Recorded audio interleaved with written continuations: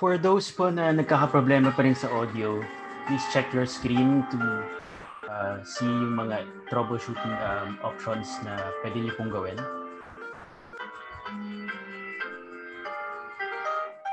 If ayaw pa rin po after doing this troubleshooting, pwede niyo pong i-check na lang yung live stream natin sa YouTube. Ilalagay ko po sa chat box yung link.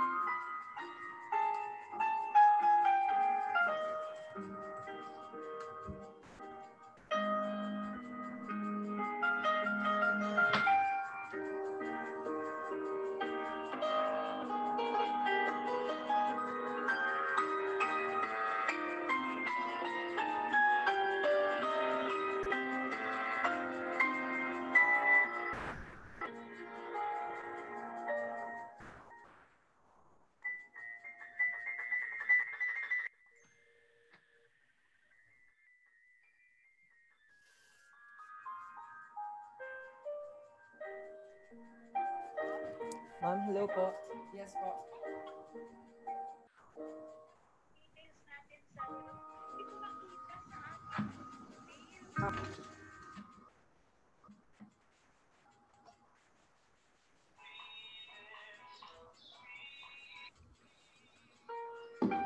Hello, nasa Zoom room ka na?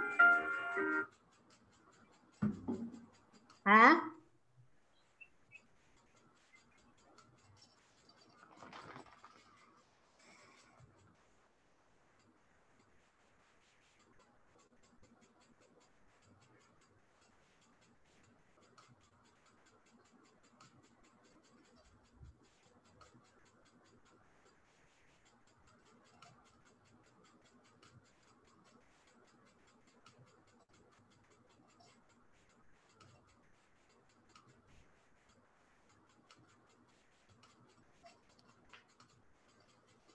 Ayun. So, mag-start na po tayo sa ating webinar. Again, if nagkakaproblema pa rin po tayo sa audio, please, dinink ko po yung ating YouTube live stream sa chat box. Pwede niyo pong i-check. Pwede niyo pong pakinggan na lang yung webinar natin doon. So, ayan. So, welcome again to our webinar on preparing and financing LGU COVID-19 recovery plans. So, ito lang po ba quick overview lang on yung flow ng program natin for this webinar. First, we will have an introduction from 9 to 9:10. And then magkaroon tayo opening messages from 9:10 to 9:30. And then yung discussion or yung lecture proper from 9:30 to 11. And then open forum and integration from 11 to 11:40. Presentation of certificates from 11:40 to 11:45, and finally for closing remarks and final reminders po 11:45 to 12 a.m. So first part natin yung introduction. Yung about the webinar lang po quickly. This is again about recovery planning process, financing the recovery plan implementation, and other related concerns. This is first in a series of CLRG webinars conducted in partnership with the League of Vice Governors of the Philippines. But this actually yung second webinar ng CLRG this year. Last month, we had a webinar for the Sangguniang Kabataan on Youth Engagement and Decision Making. Just a quick summary lang po ng profile ng participants. This is based on yung registration natin. No? Yung nag-register po, we had a total of 182 participants. Although sa ngayon, we have around over 70 participants. Hopefully, yung iba po na wala pa dito would join us later. Yung mga nag-register po came from 28 different provinces from 9 different organization sectors and groups. So karamihan po ng ating participants ngayon from provincial LGU and city or municipal LGUs. Those from provincial LGUs are mostly administrative staff, local legislative staff, but we also have elective officials like board members and vice governors, of course. And yung mga taga-city municipal LGU po natin are mostly sangguniang secretary, councilors, vice mayors, mayors, etc. So just few webinar reminders po. We are on mute mode, so to avoid background noises, lahat po ng participants, maliban po sa mga magsasalita, ay naka-mute. And also, this webinar is being recorded for documentation purposes. So now, magkakaroon po tayo ng opening messages from our Dean, Professor Dan Sagin. Although I think wala si Dean ngayon, so Ma'am Selly. Si Alice daw ang magbibigay ng message. Wala po si ngayon. Wala pa po ata si Ma'am Alice. So unahin natin si Vice Gov Jerry Singson kung ready na. In behalf of the LVGP. As Vice Gov Jerry, nandito po ba?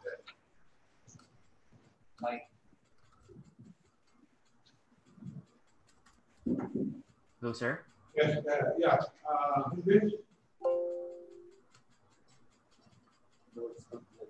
Hello?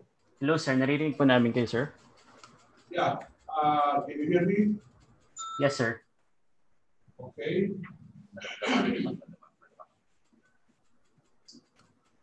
Hi, everyone. On behalf of the League of Vice Governors of the Philippines, I welcome all our participants to the first LGBT, UP, CLRG, and CPAC webinar series. We acknowledge all our local officials from Governor Quirino, who will join us later. My colleagues at the LGP, our supportive board members, mayors, vice mayors, and councilors. We are very grateful for the CLRG for co-hosting our event. Let us listen to our participants and benefit on our shared intent to design our respective recovery plans. Finally, as we listen to our resource speakers, let us all heal and recover as one. Good morning. Josunay Yagina. Okay, maraming salamat po, Vice Governor Jerry. So, for the opening message. Nandito na rin po ang aming Director Alice. Hi, ma'am. To give her opening message. Hi, ma'am. Hi, ma'am.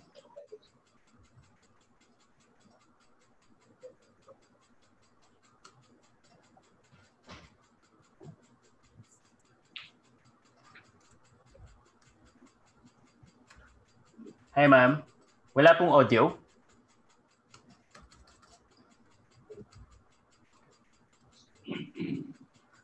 Okay, so ayaw po ata ng audio ni Director Alice. Maybe later sa closing po natin, she can give na lang, if na-sort out na po yung ating audio issues, her closing remarks. So right now, let's proceed na lang po muna sa ating uh, webinar. So ngayon po magpo-proceed na po tayo sa discussion part. I would like to ask former Vice Governor of Tarlac Province, Ms. Pearl, to introduce our resource speakers for this webinar. Hi, Ms. Pearl. Hi, Maki. Hello po. Hi, good morning. Thank you for turning it over to me. And good morning po sa lahat ng participants. Magandang umaga sa inyong lahat. Thank you, Vice Governor Singson, for representing the Vice Governorship of the Philippines for your welcome remarks. And I would like to thank you for partnering with CLRG for this kind of webinar entitled Preparing and Financing LGU COVID-19 Recovery Plan. So indeed, COVID-19, no? This pandemic has presented a lot of disruption, a lot of challenges and vulnerabilities to different sectors in the world. And of course, that includes the local government units of the Philippines. So talking to the former colleagues that I had before in Vice Governors League, in the Board Members League, and other councilors and different LGU officials, I know that we have diverse participants now.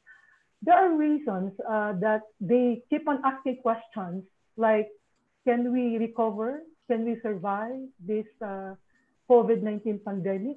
How do we plan now that the needs are different?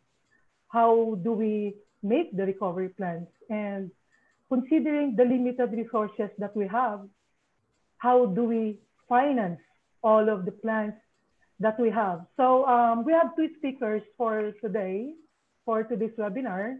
The first speaker would tackle the preparation of the recovery plan, and the second speaker would tackle the issue on the financing the implementation. So I'm happy to listen and to present to you our first speaker, an expert on planning, our colleague from UP School of Urban and Regional Planning, our expert on planning, attorney Mark Anthony Gamboa. Over to you, Mark. Yes, good morning, everyone. So I'll start with presenting how to prepare a recovery plan. So I'll be talking about the process through which local governments, which are considered actually as frontliners in our fight against COVID-19, could prepare a post-COVID-19 recovery plan. I will start with some observations, which I would also consider as learning about COVID-19 using the perspective of an urban planner. Then I will proceed to discuss the recovery framework. I'll discuss the recovery framework that the National Economic and Development Authority recently crafted and approved by the National Disaster Risk Reduction and Management Council. Although that was approved prior to COVID-19, I will try to adapt that framework to make it suitable for post-recovery planning for COVID-19. Okay. Next slide, please. Okay. So first, we learned that density is an issue when it comes to addressing COVID-19. During the pandemic, we consider density both actually as a drawback and as an asset. It's a two-edged sword, meaning it has features that could have favorable consequences to our cities, to our localities, but it can also have unfavorable consequences. On the one hand, the overcrowding have accelerated the transmission of the virus. We have Metro Manila, Cebu City being the topmost areas where COVID-19 cases, confirmed COVID-19 cases are present. On the other hand, the physical qualities of densely connected places can also make life amid social distancing more livable. For example, walkable and bikeable places would be able to ease the isolation of quarantines and enable people without cars to move about. Next slide.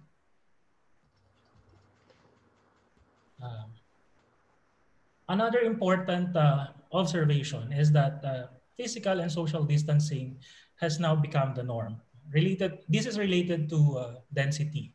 The new norm requires that each of us practice physical and social distancing. But distancing is difficult for some types of neighborhoods. This is challenging for crowded housing and informal settlements. For some, the call to stay at home to ensure distancing is actually a call to hunger. As we have observed in several areas in the Philippines, this has resulted in loss of income, loss of livelihood, with more and more families becoming food insecure. We have learned that it is critical to have an integrated and multi-level arrangements to manage urban-rural flows across urban and rural areas. Next. When several areas in the Philippines were put under community quarantine, we saw challenges in terms of urban-rural flows of people, resources, goods, and capital. For example, many of the workers in Metro Manila actually live outside the Metro Manila, so they had to sacrifice their source of livelihood as it became more difficult for them to move from their place of residence to their place of work. We also saw how supply chain of essential goods and services was cut, resulting in several areas without access to essential goods. Next slide. The more important observation that we have to take into consideration is actually that COVID-19 resulted in differentiated impacts. Although recent surveys have shown that most of the Filipinos actually expect that their lives will get worse within the next 6 to 12 months, that survey also showed that a certain percentage actually expect that their lives will get better in the next 12 months. So we see that COVID-19 actually has differentiated impacts. A city is diverse. Higher income households would have higher capacity to adapt to current pandemic, while lower income households would become more vulnerable to COVID-19. Next slide.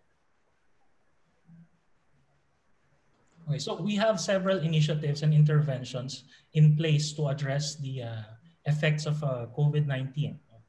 We started with the declaration of state of calamity, declaration of the state of public health emergency in March, and then a few days after, the Philippine Congress enacted Republic Act number 11469, otherwise known as the Bayanihan to Heal as One Act. Incidentally, the law expires today, so we're waiting to have the Bayanihan to Heal or Bayanihan to Recover as One Act from Congress. The law recognized an urgent need to, among others, undertake a program for recovery and rehabilitation, including a social amelioration program and provision of safety nets to all affected persons. Another initiative was the Balik Probinsya Bagong Pag-asa program, which was institutionalized and formalized pursuant to an executive order issued by our President Rodrigo Duterte. So Balik Probinsya Bagong Pag-asa program is also called by that document BP Square. So among the reasons stated in that document is we have that program to reverse migration to the National Capital Region. Next slide, please. And other congested metropolis. Specifically, the program geared towards addressing Metro Manila's congested urban areas by encouraging people, especially the informal settlers. I would like to highlight again that these program encourages informal settlers to return to their home provinces. But it seems that this program is met with several challenges. It's now suspended, so that we'll be able to address the new phenomenon of stranded individuals, locally stranded individuals in Metro Manila. Next slide. We also have several initiatives to transform our infrastructure. Next slide, please. Both the national government and local government have come up with initiatives to address several infrastructure gaps, as we saw because of the effects of COVID-19. For instance, two national government agencies, the Department of Transportation and the Metropolitan Manila Development Authority, came up with a plan to transform EDSA, a circumferential highway that serves as the major thoroughfare of Metro Manila. Several non-government organizations, of course, have urged the government to promote the use of bicycles as a non-motorized alternative to our perennially clogged traffic highway, EDSA. But the government actually has been sending mixed signals to the public as to how we're going to transform EDSA. Next slide. As I mentioned earlier, we also have now observed the phenomenon of locally stranded individuals. Because of the prevalence of locally stranded individuals, we had to suspend the implementation of Balik Probinsya Bagong Pag-asa program. Next slide. So we have seen varying proposals as solutions, but my question really is, what was the problem? It's actually more important to answer the question, what was the problem? Beyond being fixated towards finding solutions to predetermined problems, planners and even sometimes policymakers have the tendency to come up with solutions that have been implemented years ago, expecting that solution would be able to address the problem. So beyond being fixated towards finding solutions to those predetermined problems, we should be emphasizing the dynamics that give rise to the desirable or undesirable phenomena. For example, we have been faulting density as the reason for our ills in Metropolitan Manila. But my question is, was density per se the problem? Or was it just the inefficiency of density? We have also been faulting Filipinos for alleged lack of discipline. Our own president actually told Cebuanos that they lack discipline. Matitigas ang ulo. No? But my question is, was the lack of discipline really the problem?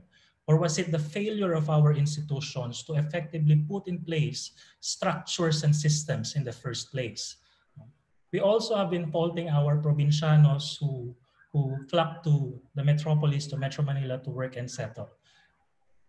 And of course, my question would be, is migration to the city per se the problem? Or was it the failure on the part of our duty bearers to empower and ensure that our rights holders enjoy their right to the city? Next slide. So the resilience of the Philippine local government territories has been tested by natural disasters. The Philippines is among the countries that is usually ravaged by disasters. And because of that, the Philippines is one of the more established policy frameworks for promoting climate and disaster risk resilience. But COVID-19 has put more difficult challenges to our local governments. We have seen how existing social and spatial inequalities in cities aggravated by the pandemic. The imposition of quarantine, for example, has given us a new understanding of public space, mobility, density, appropriate infrastructure, adequate housing, and clean environment.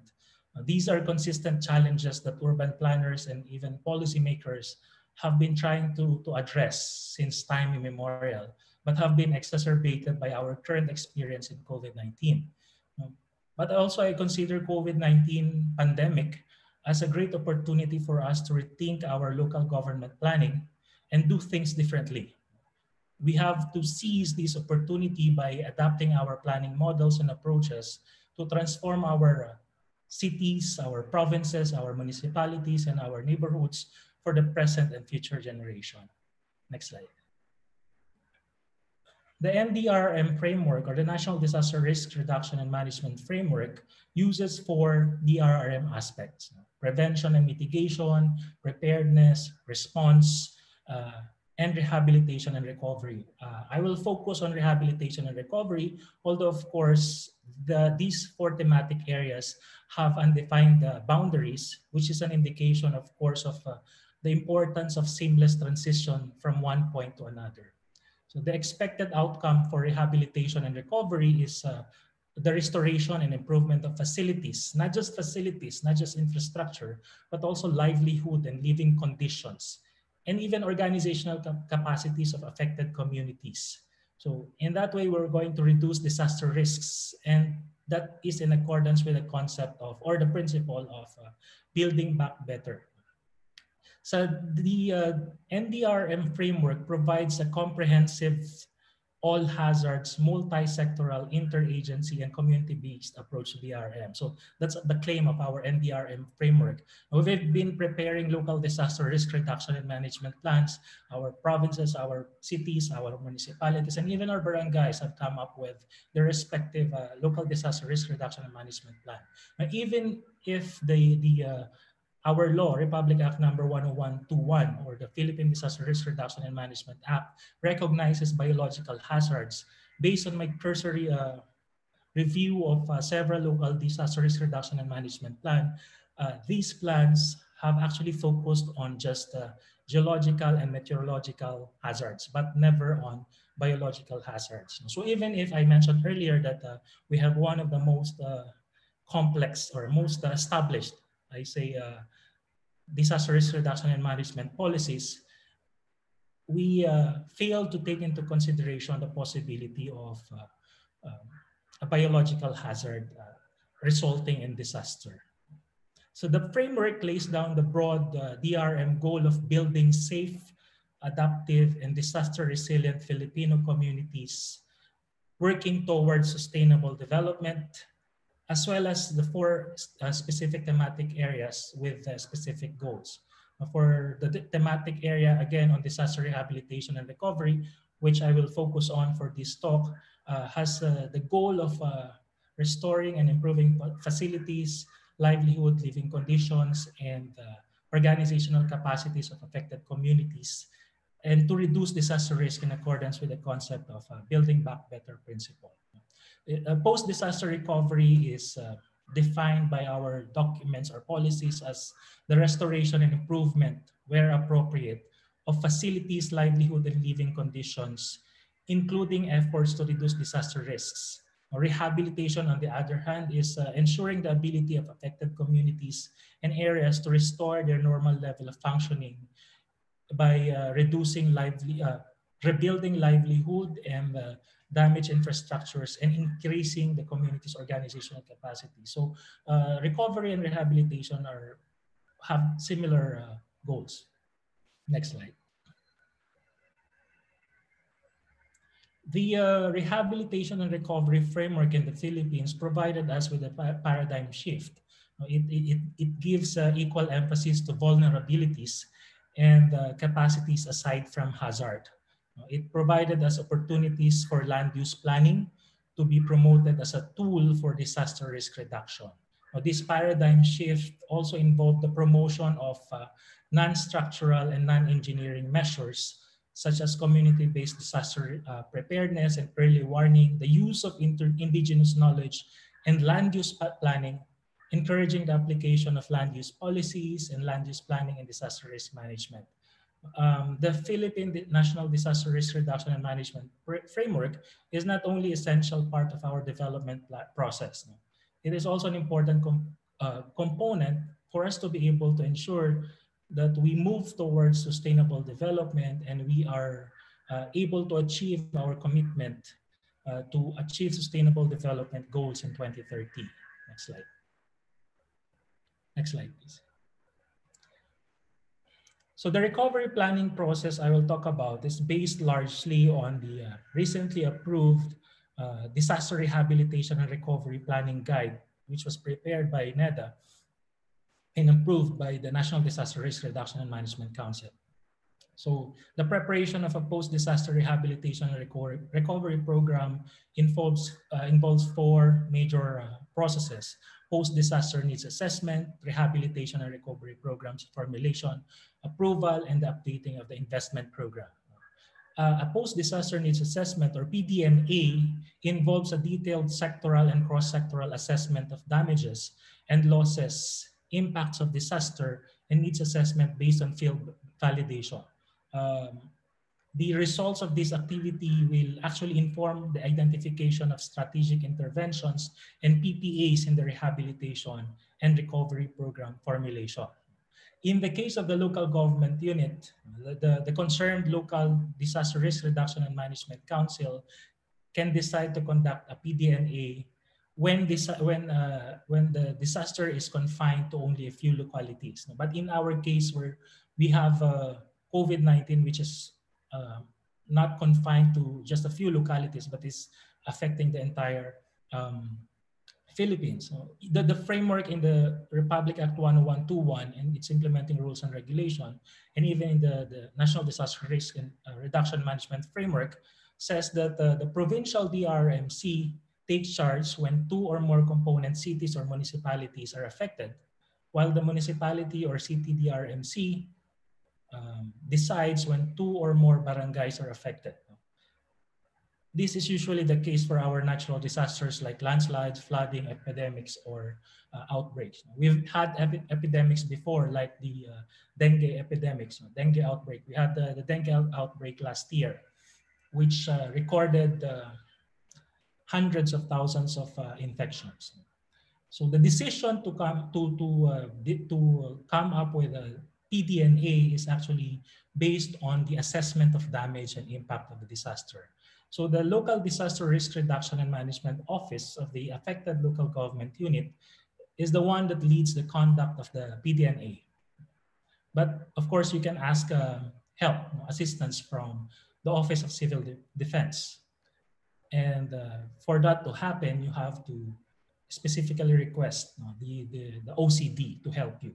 Otherwise, the OCD won't know that you need help. A PDNA is, again, a document prepared by the LDRMO or the LDRIMO and is approved by the LDRIMC. The methodology for the conduct of PDNA is provided in the PDNA guidance notes of the Office of the Civil Defense. The next stage for the recovery planning process is the program formulation, specifically the rehabilitation and recovery programs. LGUs, local government units, through their, again, LDRIMCs, prepare their local rehabilitation and recovery programs for disasters that are confined to their locality. The triggers for program preparation are, of course, the usual local state of calamity declaration or a need for financial assistance from the national government. LGUs can also prepare their respective rehabilitation and recovery programs for large-scale disasters like COVID-19, should they deem it necessary. These can serve as an input to the formulation of the national level post-COVID-19 recovery and rehabilitation program. The next step is the approval of the program, the rehabilitation and recovery programs. Nationally coordinated rehabilitation and recovery programs are approved by the National Disaster Risk Reduction and Management Council, while the regional programs are approved by the RDRIMCs. The regional programs are submitted to NDRIMC only if there are specific projects that require funding assistance from the National Disaster Risk Reduction and Management Fund. Consistent with the local government code, the concerned sanggunian of a local government unit that drafts a rehabilitation and recovery program approves that said program. So should funding assistance from the national government be requested, the LDRIMC will submit the sanggunian approved local rehabilitation and recovery program to the NDRIMC through the regional Disaster Risk Reduction and Management Council. So it's important that the program formulated by the LDRIMC is approved by the local sanggunian. And the final major stage is the updating of the local investment program. The rehabilitation and recovery program should include an investment program, which should be updated depending on the time frame of the document. So A rehabilitation program could be a 1-year rehabilitation and a recovery program. It could also be a 3-year rehabilitation and recovery program. In the case, for example, of Marawi City, it's a long-term recovery program because the issues that are involved there are more complicated compared to just natural disasters. Next slide. So the recovery and rehabilitation program contains the following. You start with the background and the description of your affected areas. Planning is evidence-based. It's data-based. So you start with describing your affected areas. Usually we start with topography, climate, natural resources, economic activities in relation to natural hazards, in relation to natural disasters. But we're talking about COVID-19 here. So it is also important to emphasize social and demographic data in the description of your affected areas. I mentioned earlier the differentiated effects and impacts of COVID-19. It is very important to highlight that aspect in the description of your affected areas. The next the content is the description of the hazard event. In this case, we're going to describe COVID-19. This is the first time that we're going to come up with a recovery program for a pandemic. We had the pandemic in the 1918. We've had several pandemics in the 60s, 70s, but in recent history, we're now going to come up with, this is the first time that we're going to come up with a rehabilitation recovery program for COVID-19 pandemic. So the description of a hazard event should also identify the immediate effects of that hazard. I mentioned that the virus is a hazard. It's a hazard does not automatically become a disaster. It only becomes a disaster because of the vulnerability, exposure, and lack of adaptive capacity of the areas. The next content is the assessment of the effects of the disaster. Both physical and socioeconomic impacts of the disaster should be included in the assessment. The data for the assessment may also come from PDNA. That's the first major stage of recovery planning process. This section should highlight the human recovery needs which are outlined in the PDNA. So the next section of the recovery program or plan is the post-disaster rehabilitation and recovery framework. We have a national post-disaster rehabilitation and recovery framework. We can just adapt it. We don't adopt it in total. We localize it in terms of how, in consideration of the effects of the disaster and the description of your affected areas. So the next section is the identification of the objectives of the program. The rehabilitation and recovery program should provide achievable objectives within a specified time frame. Yung pong recovery program is not a wish list. It should be realistic. So the objective should be based on the expected outcomes from interventions for the sectors to be covered. For instance, if we're talking about COVID-19, we could identify as an objective the restoration, strengthening, and expansion of economic activities of affected communities because economic activities were severely affected by COVID-19. Another possible objective would be the increasing of resilience and capacities of communities in coping with future biological hazard events.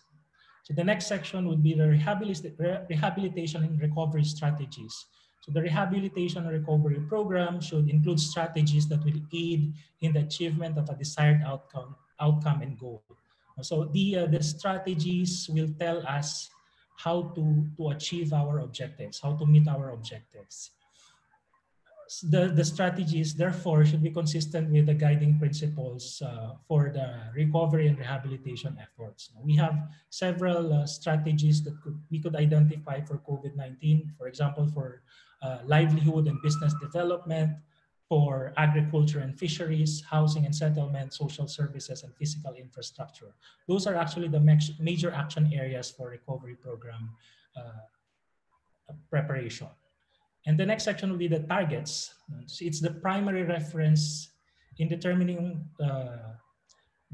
whether we're moving forward or we're moving backward.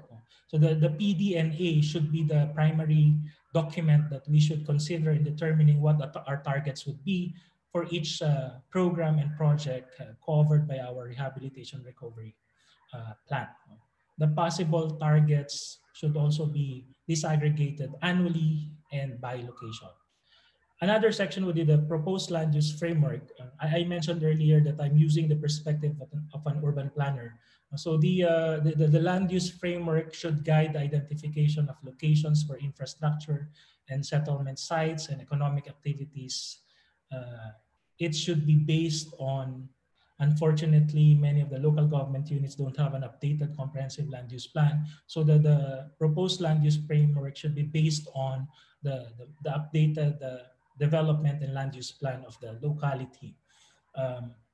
For disasters with major physical impacts, it is possible, although COVID-19 is a biological hazard, we saw that COVID-19 had major physical impacts. So it is also important for us to revisit our land use framework. The next step, the next content would be financing and investment requirements. I won't talk about that in detail because the next resource person will talk about financing the recovery program. So the other sections would be sector PPAs, the mechanism for monitoring and evaluation, and the communication strategy, which is also very important. Next slide. So the recent publication of UN Habitat and the World Health Organization argues that health and well-being must be integrated in spatial and structural planning. We've been doing comprehensive land use plans for decades now. We usually have a subsector there under the social development sector. We consider health, but it seems that what we're doing for health sector in terms of land use planning is not adequate. Well, it doesn't seem so. It is actually not adequate because we've seen how our plans failed in the context of COVID-19. So I particularly like the question of UN Habitat and World Health Organization. If the purpose of planning is not for human and planetary health, then what is it for? So the link between sustainable resource management and spatial planning have always been recognized. The fact is likewise widely acknowledged that the spatial organization of our localities, our cities, provinces, municipalities, and even barangays, and their infrastructure influence how we respond to hazards.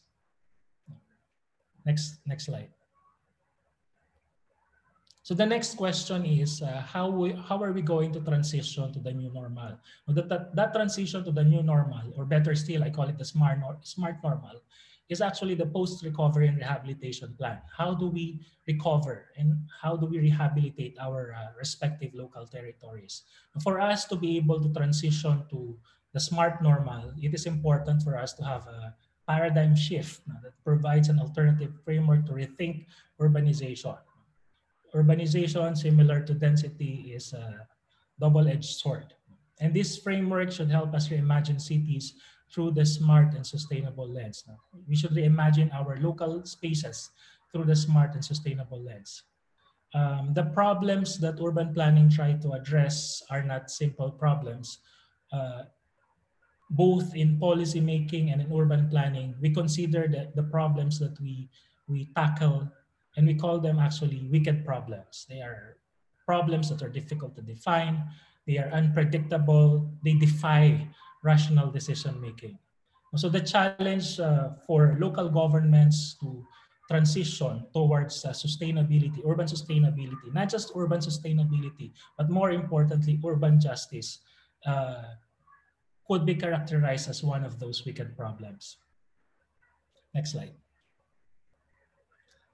So I'll emphasize three important principles in post-recovery and rehabilitation planning. I'll start with build back better. I mentioned earlier that the post-disaster recovery and rehabilitation plan has 5 major action areas. So we'll start with livelihood and business development.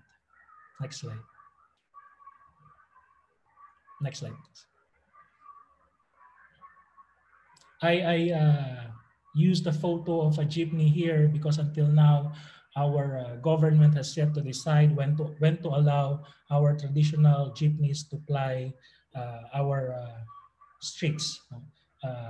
Many actually argue that the government was successful in making our jeepney drivers beggars. So it is important for us in terms of livelihood and business development. We saw how COVID-19 affected livelihood and business development. So it's important for us to come up with strategies that would be able to promote a resilient livelihood and business development. So we should consider, for example, value chain development of economic activities at your locality. And we should empower micro, small, and even barangay enterprises. And we try to come up with policies and an environment that would make them fully integrated into the value chain, as well as into the forward and backward linkages of their enterprises. The next slide. The pandemic also has indicated that there will be challenges to our food supply chain. So we've been promoting urban agriculture, but some localities actually argue that they don't have open spaces. But we've seen time and again that space is not a problem. Because of technology, vertical agriculture is now possible. Next slide.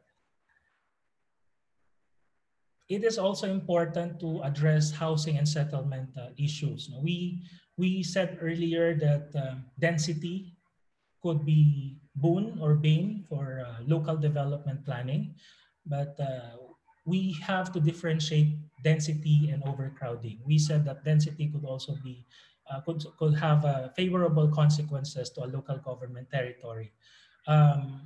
For strategies that relate to housing and settlement, it is important to take into consideration the recommendation or the guidance that is given to us by the National Human Settlement and Urban Development Framework, which encourages local governments to design barangays and neighborhoods in terms of human scale and walkability. In that document, walkability means 5-minute walk. In other countries, it's 15 minutes. In the Philippines, it's just 5-minute walk. Next slide. I'm showing here the photos of Manila because I'm more familiar with the city of Manila. We've been doing a project with the city of Manila since 2017 for sustainable, healthy, and learning cities and neighborhoods.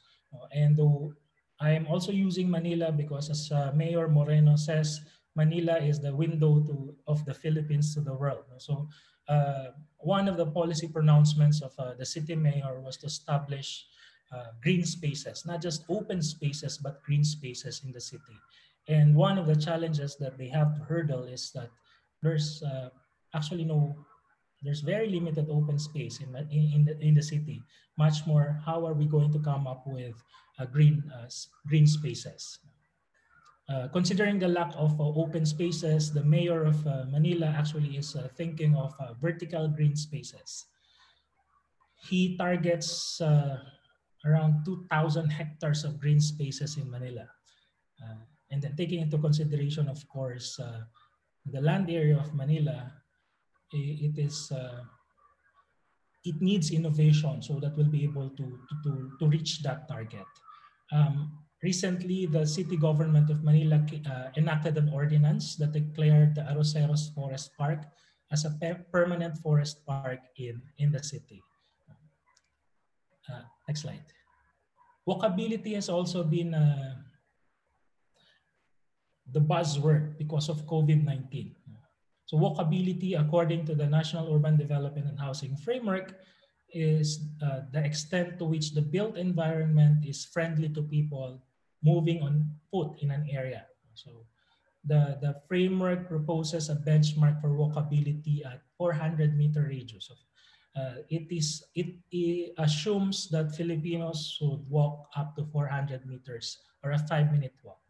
Next slide. Another important action area for post-COVID rehabilitation and recovery is the provision of social services. We've been promoting sanitation and hygiene, but it has the sanitation and hygiene is difficult to attain in several areas in the Philippines. For instance, in that photo, that's a coastal community with no source of potable water. So they just use spring for their water supply needs. So it's difficult for us to be able to come up with a sanitation and hygiene program if we don't have infrastructure to support that sanitation and hygiene program. It is also important to develop our health service system.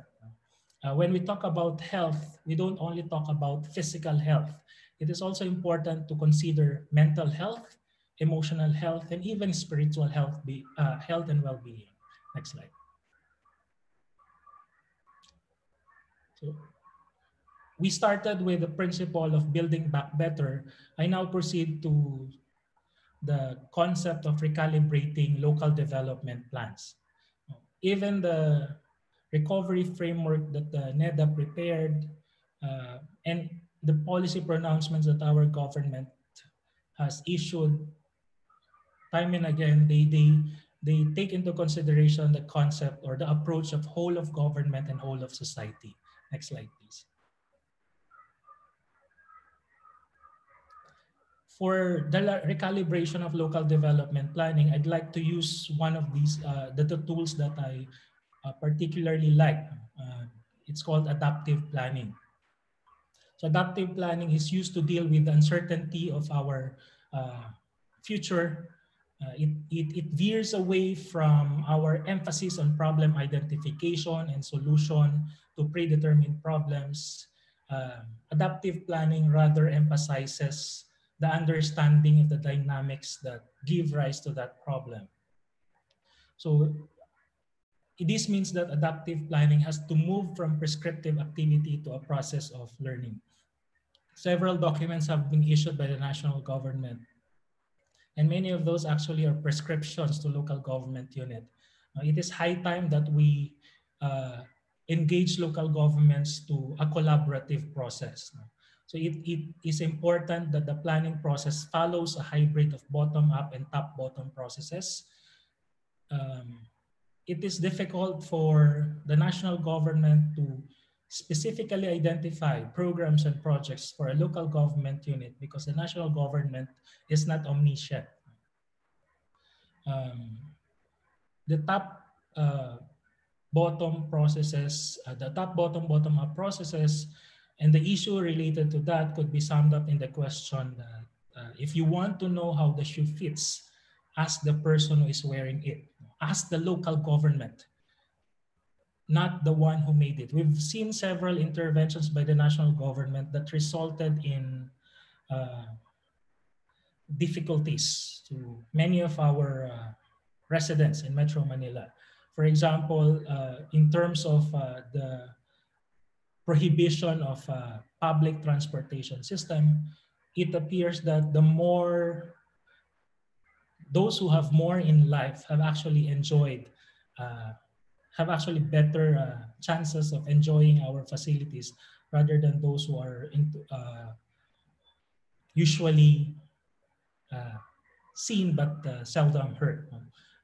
For adaptive planning to promote sustainable urban development, sustainable local development, we have to emphasize the concept of the neighborhood in the context of the fourth industrial revolution, coupled with Society 5.0 and the importance of big data and analytics and the attainment of the SDGs. Next slide, please.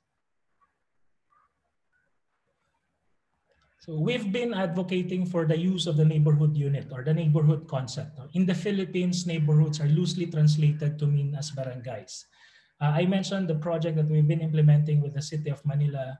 So the Philippine team, it's actually an international collaborative project. The Philippine team argues that in some areas, barangays could be very well represent the concept of neighborhood, but in other areas, characterizing barangays as neighborhoods is challenging.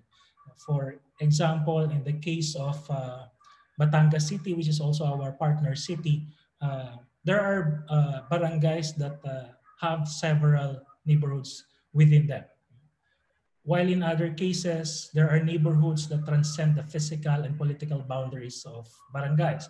Take, for instance, the case of the city of Manila, which is around 896 or 897, depending on the census data, barangays. We have barangays in the city of Manila that transcends the political boundaries. We have neighborhoods in the city of Manila that transcends the political boundaries of the barangay. So as not to confuse the concepts of neighborhoods and barangays, we at the Center for Neighborhood Studies adopts the concept of neighborhood using the Filipino term kapitbahayan.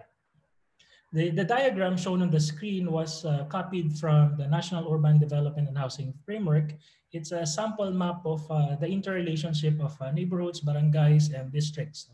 So the black circles represent walkable neighborhoods. We said 400 to 800 meters in diameter with mixed-use centers. Red circles represent districts formed by the groups of neighborhoods.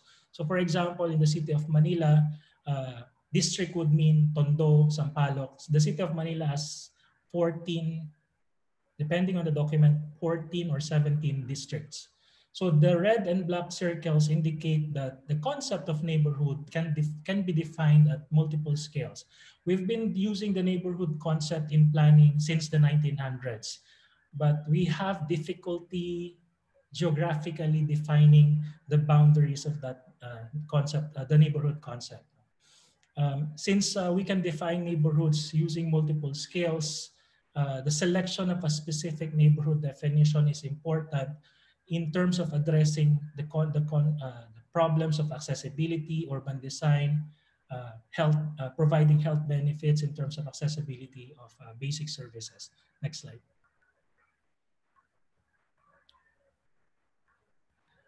I would also like to emphasize the concept of the SDGs and the Industrial 4.0. So corollary to the planning that I proposed earlier called adaptive planning, it also requires a shift in focus at spatial planning. So the challenge to the attainment of the Sustainable Development Goals, again, I would like to emphasize that the Philippines is committed to the attainment of the Sustainable Development Goals in 2030. Could be leveraged using the fourth industrial revolution technologies. So the 4IR is driven by technologies such as artificial intelligence, big data, robotics, the Internet of Things, virtual and augmented reality. 4IR, as I mentioned, could be and should be used by local government units to leverage to achieve the SDGs. Next slide. The concept of Society 5.0, on the other hand, is based on the idea that human society is moving into a fifth stage society, from hunting society, agrarian society, industrial society, information society. We are now into the fifth stage, which is, as Japan calls it, super smart society. The goal of Society 5.0 is to create a human-centric society in which both economic development and resolution of societal challenges are achieved and people enjoy a high quality of life. So these are the various contexts that we have to deal with when we prepare our recovery and rehabilitation program. The process of planning should not go back to the old normal. We cannot go back to the old normal. Even before COVID, we've been dealing with fourth industrial revolution and Society 5.0 and sustainable development goals. But I don't think many local government units have actually taken into consideration the value of using 4IR and Society 5.0 in the preparation of their local development plans. And Fortunately, some local government units have started mainstreaming sustainable development goals in their local development plans. Next slide. Another concept that I would like to emphasize for post-recovery and planning is the concept of big data. In planning, we're usually using spreadsheets. Right? We would like to use census, surveys, statistics, but for at the moment, those types of data are not sufficient anymore. Big data has become a buzzword in urban and regional planning. Big data is used to describe a massive volume of both structured and unstructured data. Big data could include the lived experiences of our residents. So if you prepare a rehabilitation and recovery plan for our locality, we don't just ask how much is your income. We don't just ask our residents the usual statistical questions that we ask when we prepare planning. We ask them their lived experience during the time of COVID and how that experience has changed because of COVID. Using that data, we'll be able to come up with more responsive rehabilitation and recovery plan. Big data could potentially provide a clear, data-driven, and evidence-based policy making and urban planning decision making by improving accuracy and granularity of data, which your spreadsheets won't be able to give you. Next slide. So the next and the last concept that I would like to emphasize in terms of rehabilitation and recovery is the reconceptualization of spatial planning. If we are to promote responsible production and consumption, for example, if we are to promote the creation of smarter and sustainable cities, municipalities, barangays, provinces, or even neighborhoods, we cannot simply go back to our old normal, the old normal of urban planning. We have to move towards the better normal, the smarter normal. And that better normal, smarter normal works within a space which the MIT calls anti-disciplinary space. We have to promote anti-disciplinary space through civic citizen and civic science. Urban planning should not only move from multidisciplinary. We usually characterize urban planning as multidisciplinary. Recently, we said that urban planning is transdisciplinary, and now we would want to characterize urban planning as anti-disciplinary. A single disciplinary inquiry in urban planning is not sufficient anymore. Anti-disciplinary spaces simply do not fit into any existing academic discipline. Of course, our academicians would argue otherwise. The anti-disciplinary space facilitates planning of complex adaptive systems.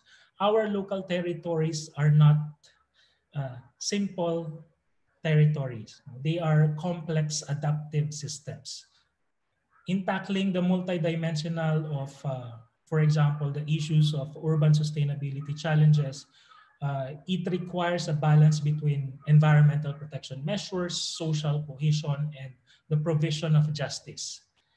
It is important for us to adopt a participatory and transparent process. Because of that, urban planning or local development planning requires shifting from a prescriptive activity to a process of learning.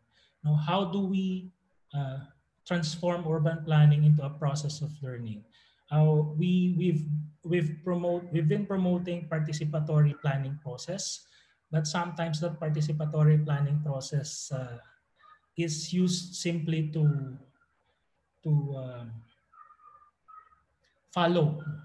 formally follow the processes that are required by the guidances and the guidebooks that the national government issues. But we should take the participatory process as a process of learning.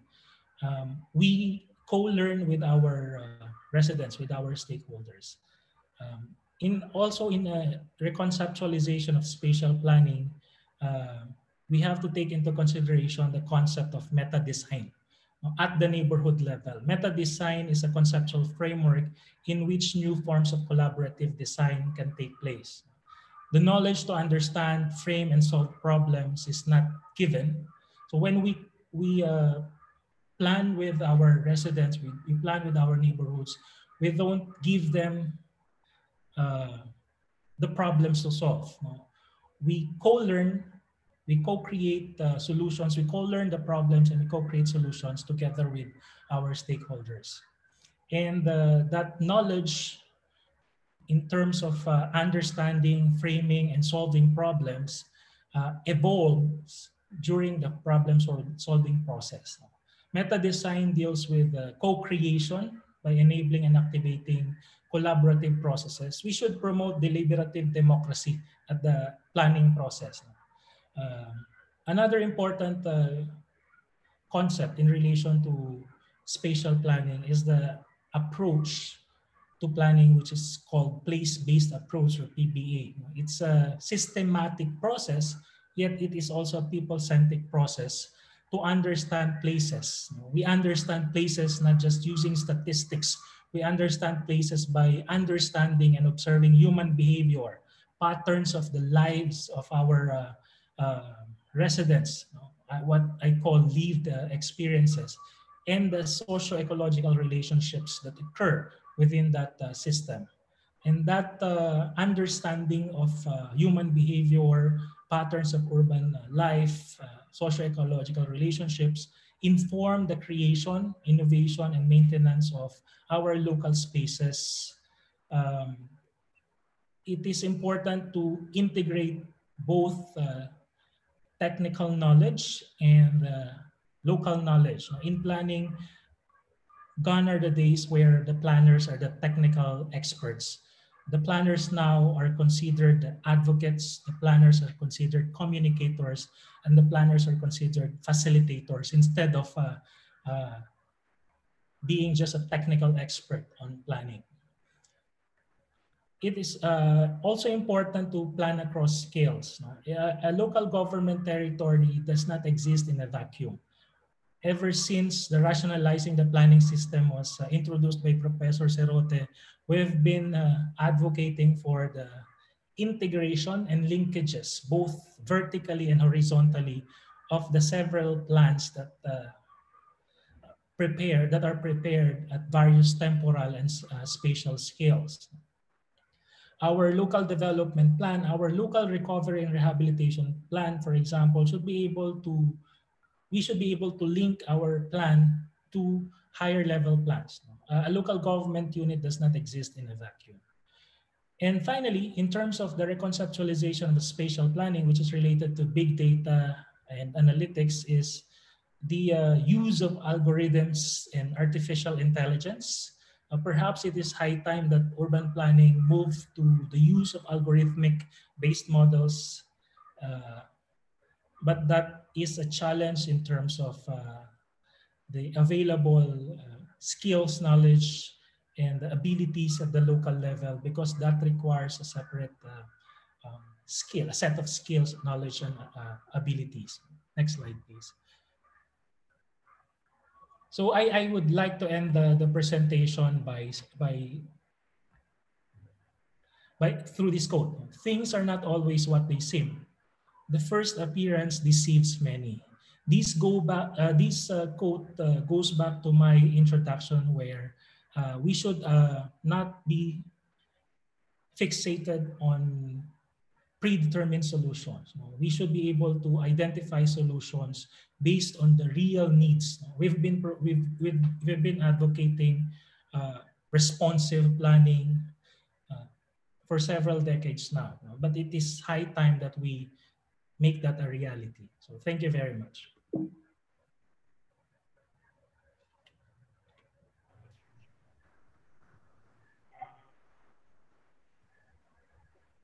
Thank you, Attorney Mike, for that presentation. Indeed, obviously, COVID-19 has brought challenges in local government units, but it's also a chance to reflect, as you said, on what we need to accomplish. And COVID-19, as you have discussed, an opportunity to rethink the way we plan, and we can move towards adaptive planning, which we will discuss more on the integration later, because we will proceed to the next speaker.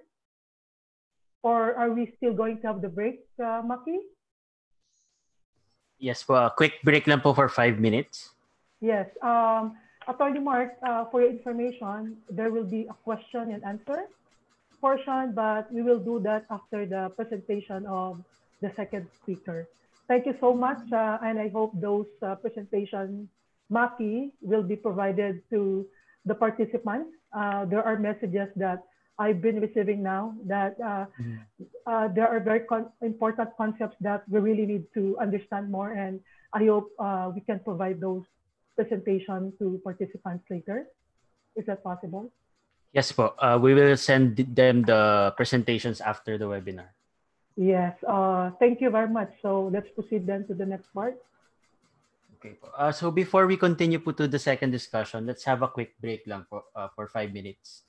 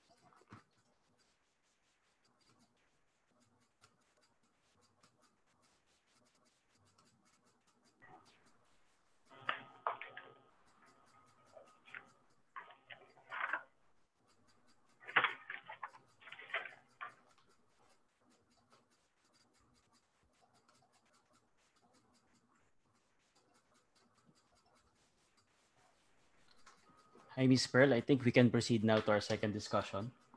Thank you. After we have heard the planning processes, context, and strategies that were discussed by Attorney Mark, we can now go to how to finance the implementation of the recovery plans in the local government units. And we have an expert from Department of Budget and Management, again, another young expert on that matter. We have Mr. John Aris Magaspak, who is the OIC Director of the Local Government and Regional Coordination Bureau. So let us again lend our ears to John. John, over to you.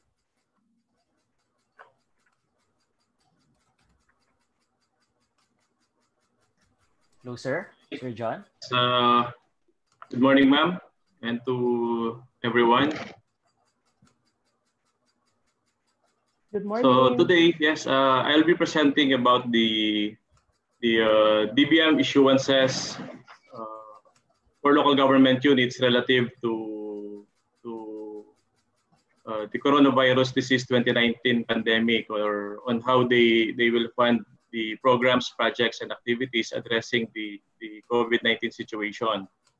So the outline of my presentation will cover the policy guidelines issued by the Department of Budget and Management for the local government units in guiding them on how to provide for funds for the programs, projects, and activities, or PPAs, as we call them in the budget, to address the COVID-19 situation, and then the additional guidelines on the 20% development fund, the provisional guidelines on the preparation and approval of the annual investment programs of the local government units, and then the biennial grant to LGUs, the guidelines on the grant of hazard pay and special risk allowance and indicative 2021 ERA, as well as the provisions pertaining to the provision of funds for the COVID-19 PPAs under the 2021 budgets of the local government units.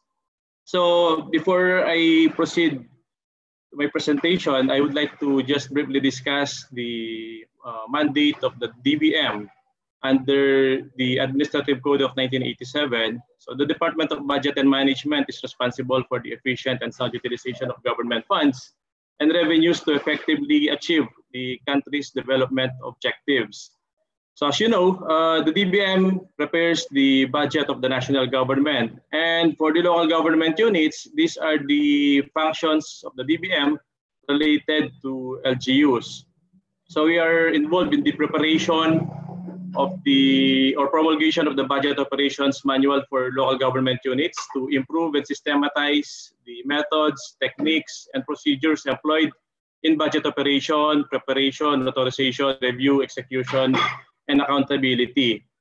So this mandate of the DBM is in pursuance of the Local Government Code of 1991, specifically Section 354. So this mandate is provided under the Local Government Code.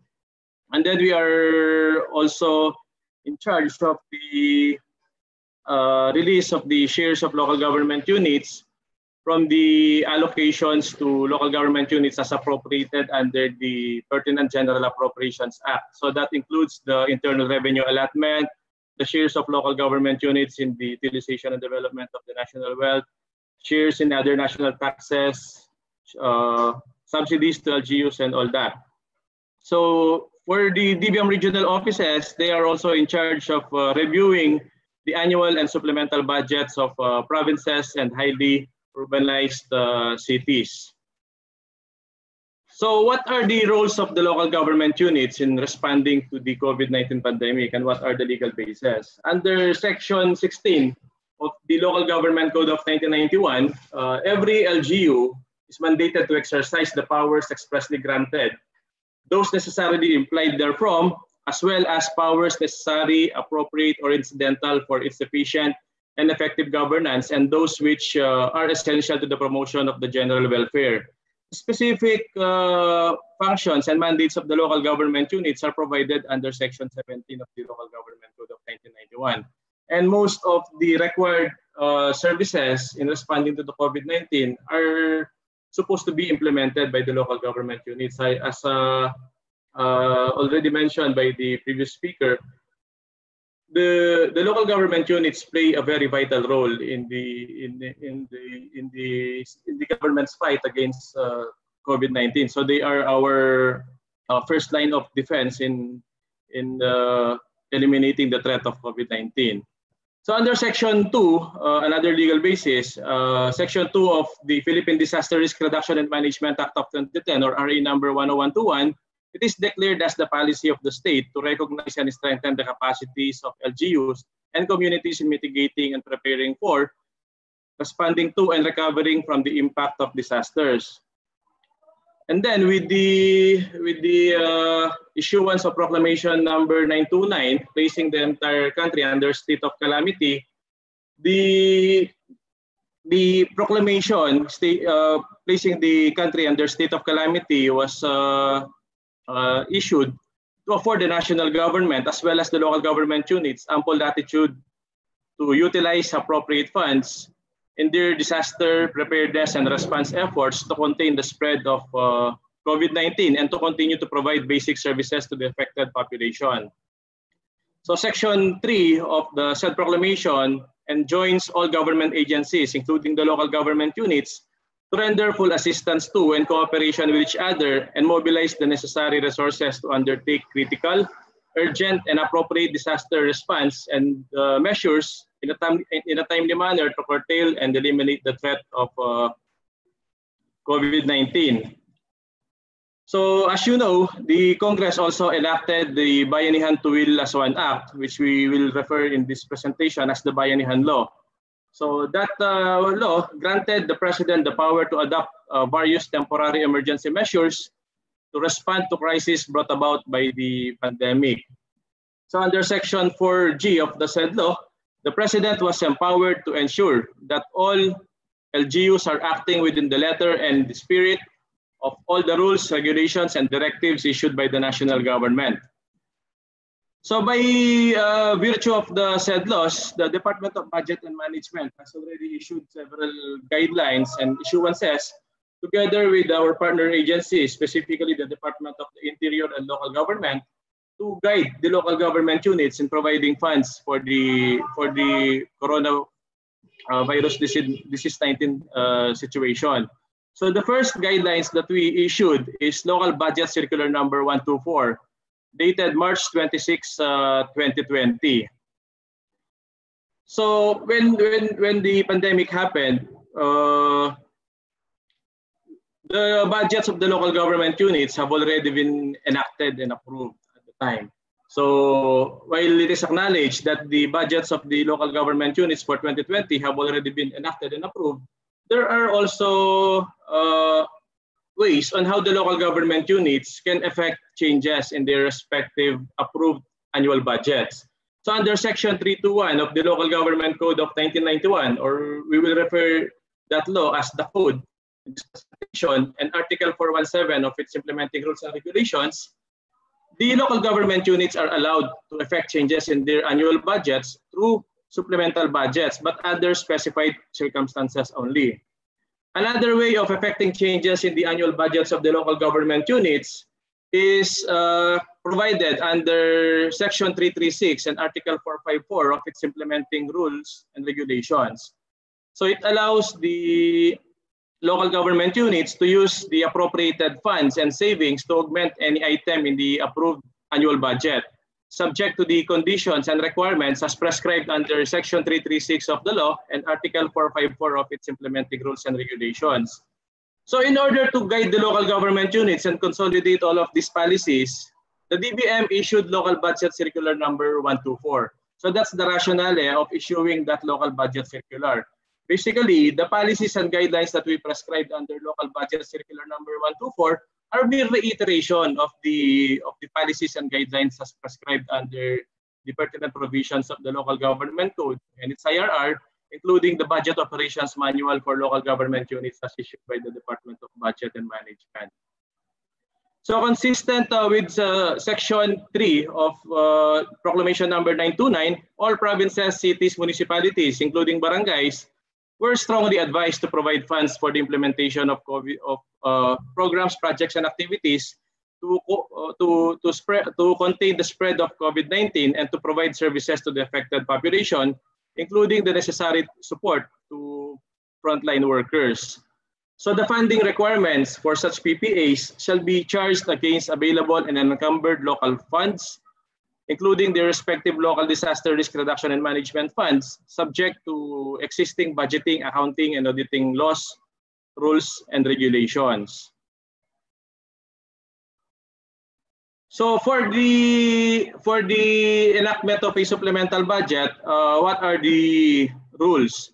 Under Section 321 of the Code and Article 417 of its IRR, and as further discussed under the Budget Operations Manual for Local Government Units, the local government units may effect changes in their annual budgets under the following circumstances. Number one, when supported by funds actually available as certified by the local treasurer.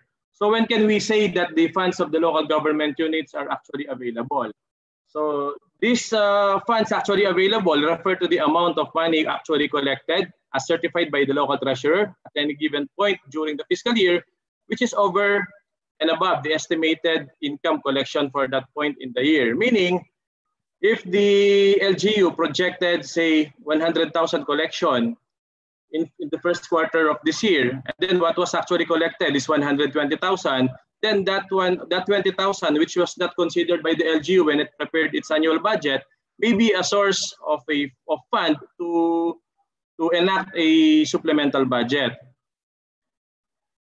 So funds are also deemed actually available when there are savings. So under Article 454 of the Implementing Rules and Regulations of the Local Government Code, savings refer to portions or balances as of any given point in the fiscal year or any programmed or allotted appropriation which remain free of any obligation or encumbrance and which are still available after the satisfactory completion or unavoidable discontinuance or abandonment of the work, activity, or purpose for which the appropriation was originally authorized, or which result from unobligated compensation and related costs pertaining to vacant positions and leave of absence without pay. So in case there are savings generated by the local government units from its 2020 budget, then that can also be a funding source for a supplemental budget. Another instance when the LGU can enact a supplemental budget if covered by a new revenue source. So new revenue source refers to money measure not otherwise considered during the preparation and enactment of the annual budget. Such new measure include ordinance passed by the Sanggunian during the fiscal year, but after the annual budget had already been enacted into law, which imposes new local taxes, charges, fees, fines, and penalties, or which raises existing local taxes, charges, fees, fines, or penalties. So kung mayroong mga bagong mga tax ordinance po or ordinances imposing fees and charges which were not considered by the LGU when they were enacting their 2020 annual budget, the funds that may be generated from such tax or revenue generating measures may fund the supplemental budget.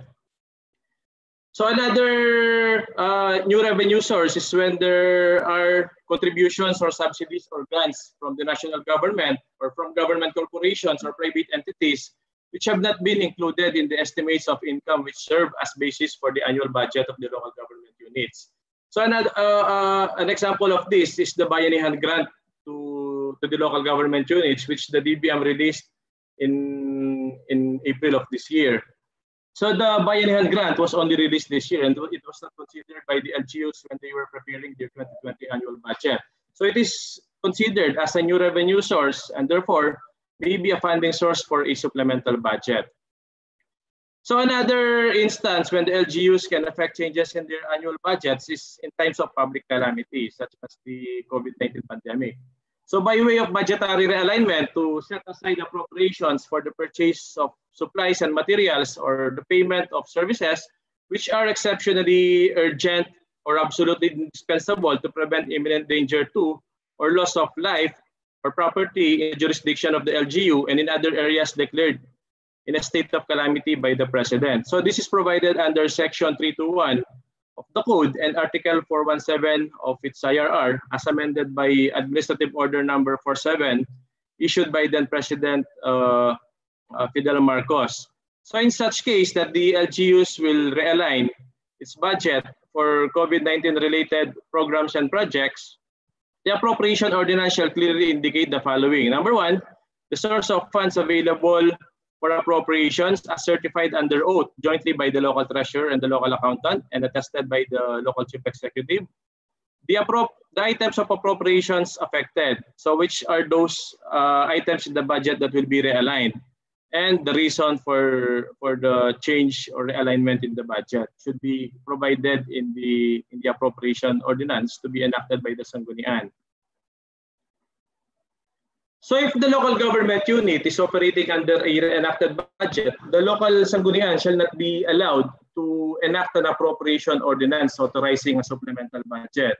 So this policy is consistent with Section 323 of the Code, which provides that no supplemental appropriations shall be passed in lieu of the annual budget. So if the LGU is operating on a reenacted budget, it cannot effect changes in its reenacted budget, which is considered as its operating annual budget, pending the approval of the real annual budget of the LGU. So in this case, in as much as the annual budget of the LGU is yet to be enacted, the LGU may already reprogram the PPAs in its annual budget that is to be enacted. So may mga repercussions din po if the LGU is operating under a enacted budget.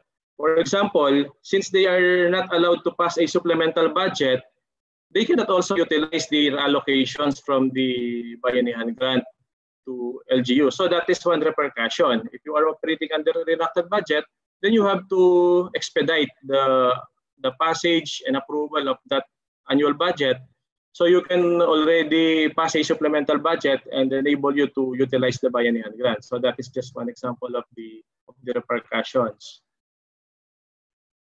So another way of effecting changes in the annual budget is the use of savings and augmentation, which is provided under Section 336 of the Code and Article 454 of its implementing rules and regulations. So under this provision of the Code, funds shall be available exclusively for the specific purpose for which they have been appropriated. The ordinance shall be passed authorizing any transfer of appropriations from one item to another.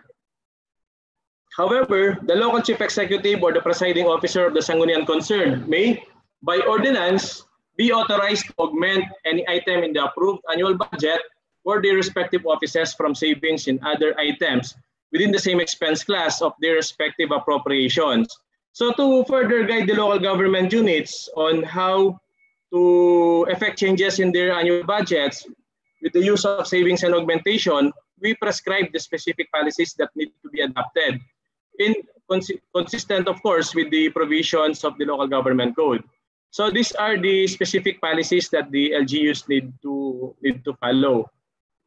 Number one, the local chief executive, being the head of the executive department, or the presiding officer, being the head of the legislative department of the LGU, is authorized by ordinance. It is not an appropriation ordinance that gives the authority, but just in the form of an ordinance enacted by the sanggunian to use savings and augment items in the approved annual budget. So since what is required under the law is there should be an approved annual budget, in case the LGU is operating under a enacted budget, it cannot also effect changes in its annual budget using the mode of using savings and augmentation under Section 336 and Article 454 of the Local Government Code.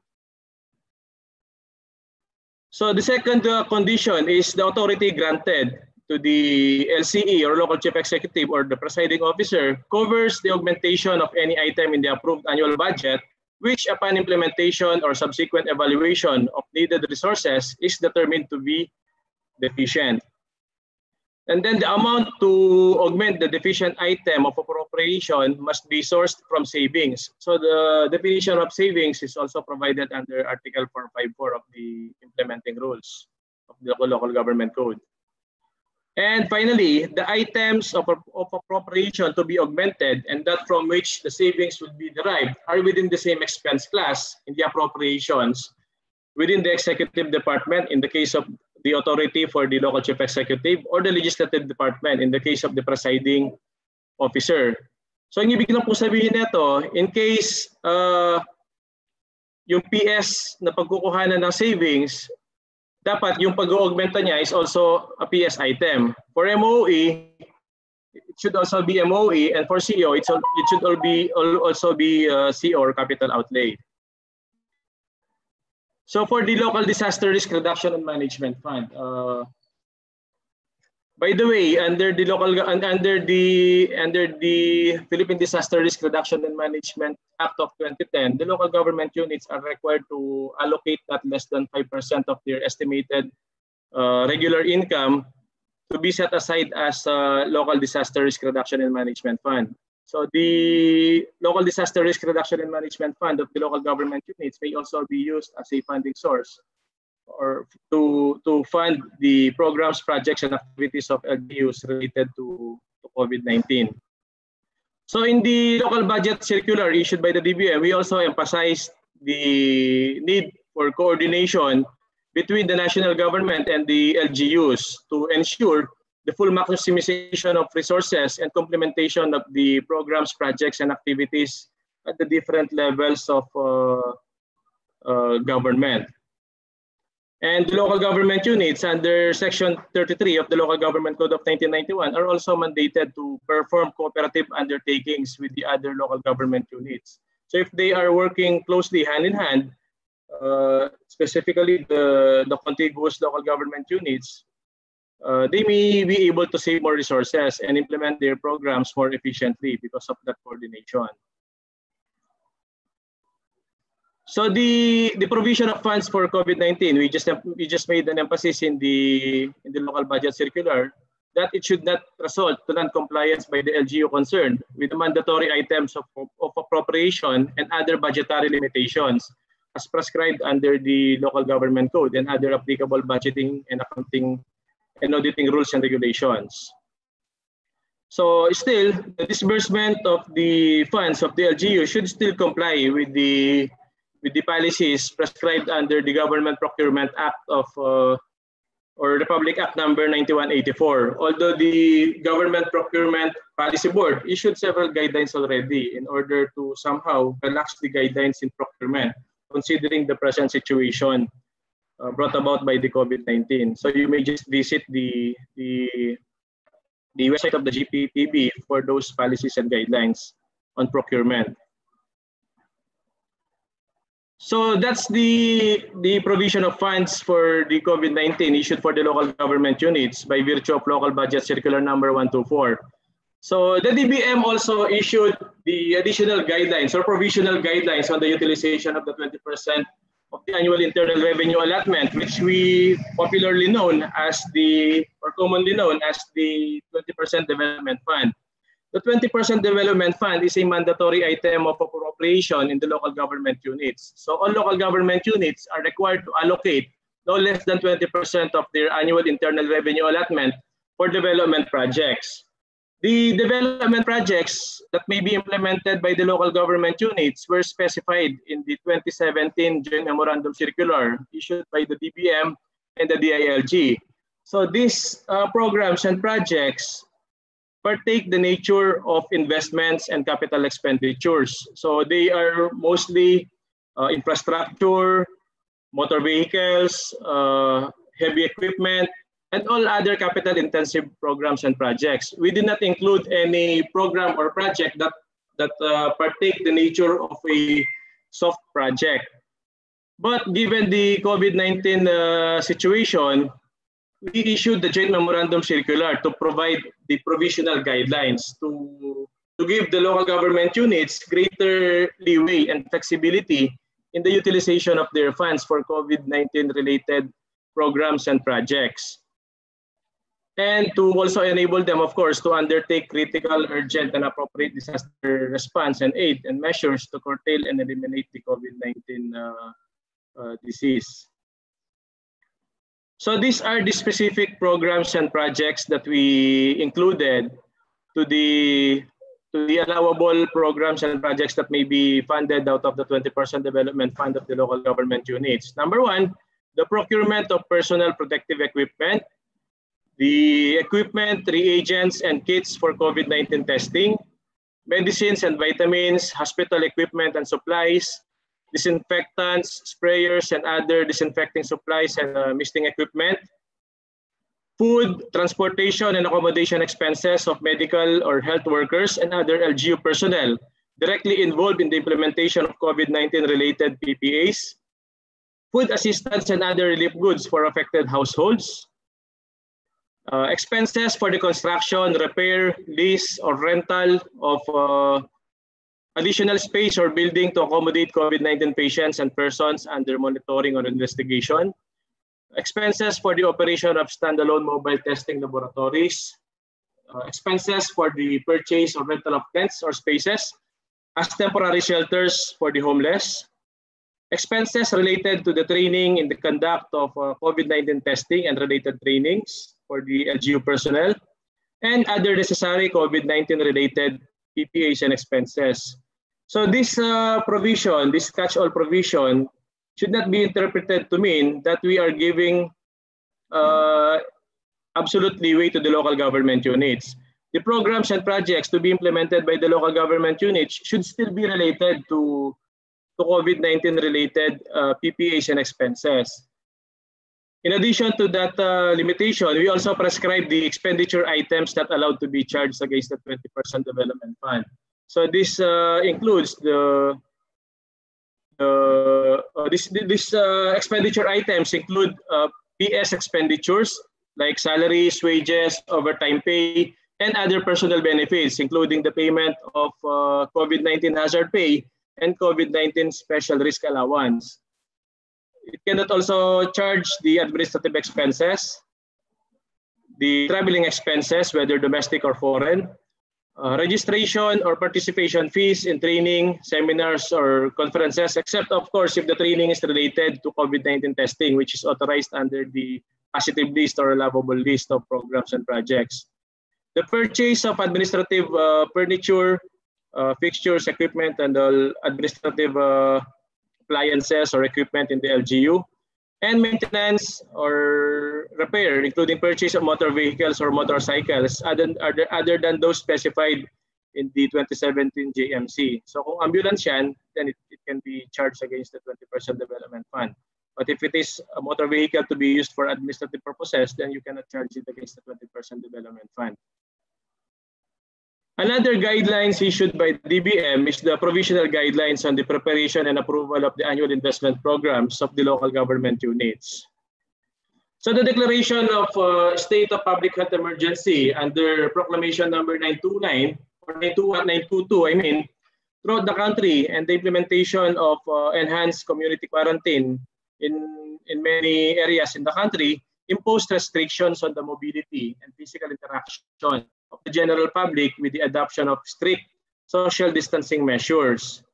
So it has been reported to the DBM and to the DILG that many LDCs or local development councils and local sanggunians are not able to appropriately convene in order to prepare and approve the annual investment programs or the necessary supplemental investment programs of the respective LGUs under the circumstances.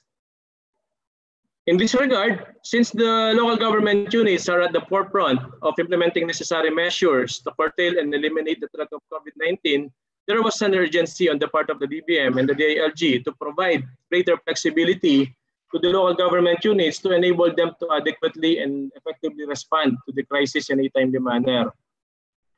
So the DBM and the DILG issued the joint memorandum circular to provide the provisional guidelines on the preparation and approval of the annual investment programs and supplemental investment programs of the LGUs. So these are the specific provisions of the JMC. All COVID-19 related programs and projects and expenses to be funded by the LGU should be part of their respective annual investment programs. That's the general rule. That's what we have been implementing for the past years, that whatever is to be funded out of the funds of the local government units or out of the subsidies extended by the national government to the LGUs should have been part or should have been included in the annual investment programs of the local government units. So in case the COVID-19 related programs and projects of the local government units are not among those included in the approved annual investment program, the local development council shall prepare a supplemental investment program for the purpose to be implemented or to be approved by the local sanggunian. However, in view of the implementation of the enhanced community quarantine and the physical distancing measures, which renders the local development council unable to convene to prepare the AIP or supplemental AIP, the COVID-19 related PPAs and expenses may still be funded by the LGU concerned, provided by that upon the normalization of the situation, the local development council shall prepare the necessary AIP or supplemental investment program or programs to be approved by the local sanggunian.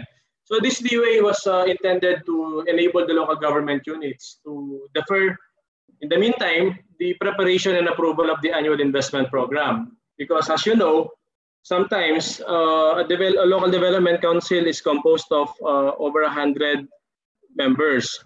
And it will be very difficult to convene that over 100 members just to prepare the annual or supplemental investment program.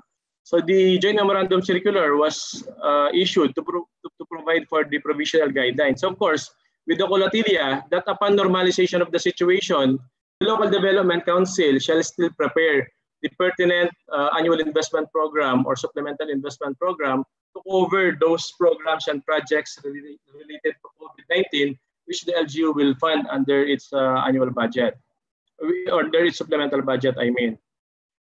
So it is understood that the said policies or provisional guidelines on the preparation of the AIP shall apply to all changes in the respective 2020 annual budgets of LGUs through supplemental budgets pursuant to Section 321 and 336 of the Local Government Code of 1991, as we have discussed earlier. So the next part of my presentation is the Bayanihan Grant to local government units. So what are the legal basis for this Bayanihan Grant? Well, we are leaning on the Bayanihan Law, the Bayanihan to Witness as One Act, or Republic Act number 11469. Under Section 4 of this law, the President was authorized to exercise powers that are necessary and proper to carry out the declared national policy. The President shall have the power to adopt the following emergency measures to respond to crisis brought by the pandemic. So among the powers granted to the President is to direct the discontinuance of appropriated programs, projects, or activities of any agency of the Executive Department, including government-owned and controlled corporations in the 2019 and 2020 General Appropriations Act, whether released or unreleased, the allotment for which remain unobligated and utilize the savings generated therefrom to augment the allocation for any item related to support operations and response measures. So the amounts that may be generated by the government may be used for several programs and projects, and this includes the augmentation for the allocations to the local government units. So we released the bayanihan grant to the local government units by virtue of that provision of the law, and the total amount released to the LGUs is around 37.021 billion pesos. So this 37.021 billion pesos is around 25% higher than the local government support fund appropriated under the 2020 GAA. So this is broken down into 12.43 billion for the cities, 18.38 billion for the municipalities, and almost 6.2 billion for the provinces. And the amount released to the local, by the way, the governing guidelines are the local budget circular number 125 for the bayanihan grant to cities and municipalities. And the bayanihan grant for the provinces was prescribed through local budget circular number 126. The copies of these circulars are downloadable from the DBM website. So the amount of the bayanihan grant for the cities and municipalities, the amount is equivalent to 1 month of the 2020 ERA shares of the local government units. And the bayanihan grant to provinces is equivalent to 1/2 of the 1 month ERA of the provinces. So this bayanihan grant was released basically to boost the capacities of the local government units in immediately responding to the COVID-19 emergency. And this bayanihan grant has already been released to the local government units. We did not require any document or requirement for the release of the fund. We automatically released this to the local government units upon approval that we received from the Office of the President and upon the issuance of the local budget circulars by the DBM. So these are the specific COVID-19 related programs, projects, and activities and expenses that may be implemented by the local government units out of the respective shares. So for the cities and municipalities, you have to take note na magkaiba po yung project menu for the cities and municipalities and the provinces. For the cities and municipalities, these are the allowable programs and projects. So it includes the procurement of PPEs, for the testing kits, medicines and vitamins, hospital equipment and supplies, disinfectants, and other related disinfecting supplies, food, transportation, and accommodation expenses of medical or health workers and other LGU personnel, food assistance and other relief goods for the affected households, expenses for the construction, repair, or rental of additional office space building, to accommodate COVID-19 patients, including those under monitoring and investigation. The expenses for the operation of standalone mobile testing laboratories, the expenses for the purchase of rental of tents, spaces as temporary shelters for the homeless, expenses for the training of COVID-19 testing and other related trainings, and other necessary COVID-19 related PPAs and expenses that the LGUs may want to implement. So for the provinces, we limited it to two. Number one, to augment the funding requirements for the operation of provincial, district, and other local hospitals operated by the provincial government. And for the maintenance and operation of duly established provincial checkpoints related to COVID-19, such as provision of foods, medicines, and vitamins, PPE, disinfecting supplies, for the duly established provincial checkpoints. You may ask me, why are there two different sets of project menu for the bayanihan grant to provinces and the bayanihan grant to cities and municipalities? The rationale is to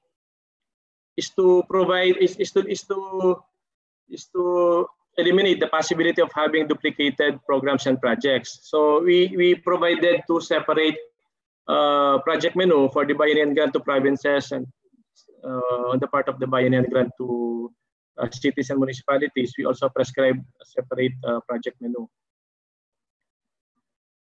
So the biennial grant shall not be allowed to be used for any form of financial or cash assistance. So we made an emphasis on that it cannot be used for a social amelioration type of assistance to the constituents of the local government units. Again, the biennial grant cannot be used for cash or any other financial assistance to the constituents. Bawal po yun.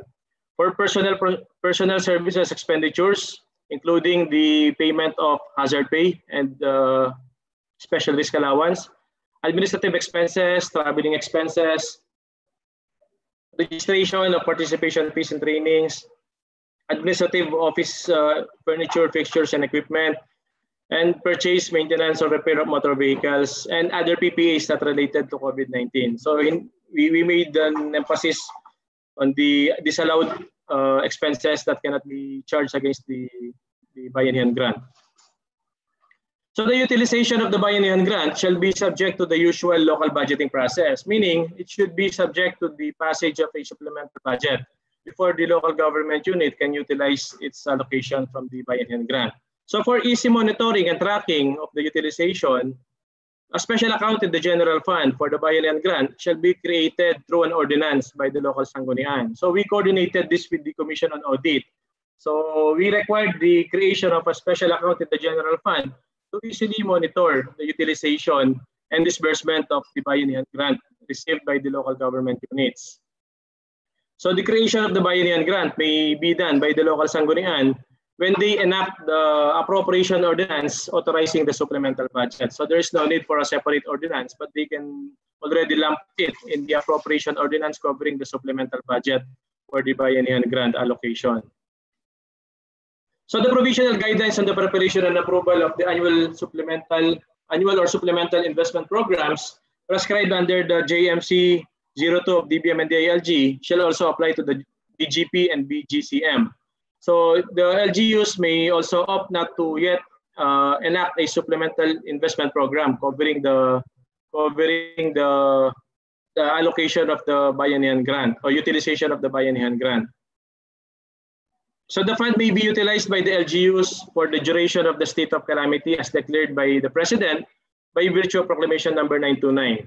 So the proclamation was issued on March 16, 2020, and it will last for 6 months unless earlier lifted or extended by the President by virtue of another proclamation. So if the Proclamation number 929 will stay, the utilization of the biennial grant will only be until September 16, 2020 because it is patterned after the duration of the state of calamity.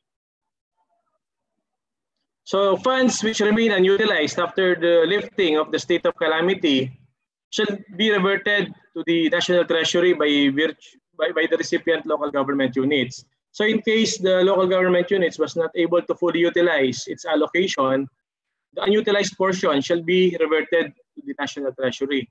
Last Tuesday, we conducted a meeting with the Commission on Audit to prescribe the manner on how the local government units can revert their unutilized shares to the National Treasury. So you can expect the DBM to issue sometime maybe in August or September of this year, maybe even in July, to issue the guidelines on how the LGUs can revert their unutilized share from the biennial grant.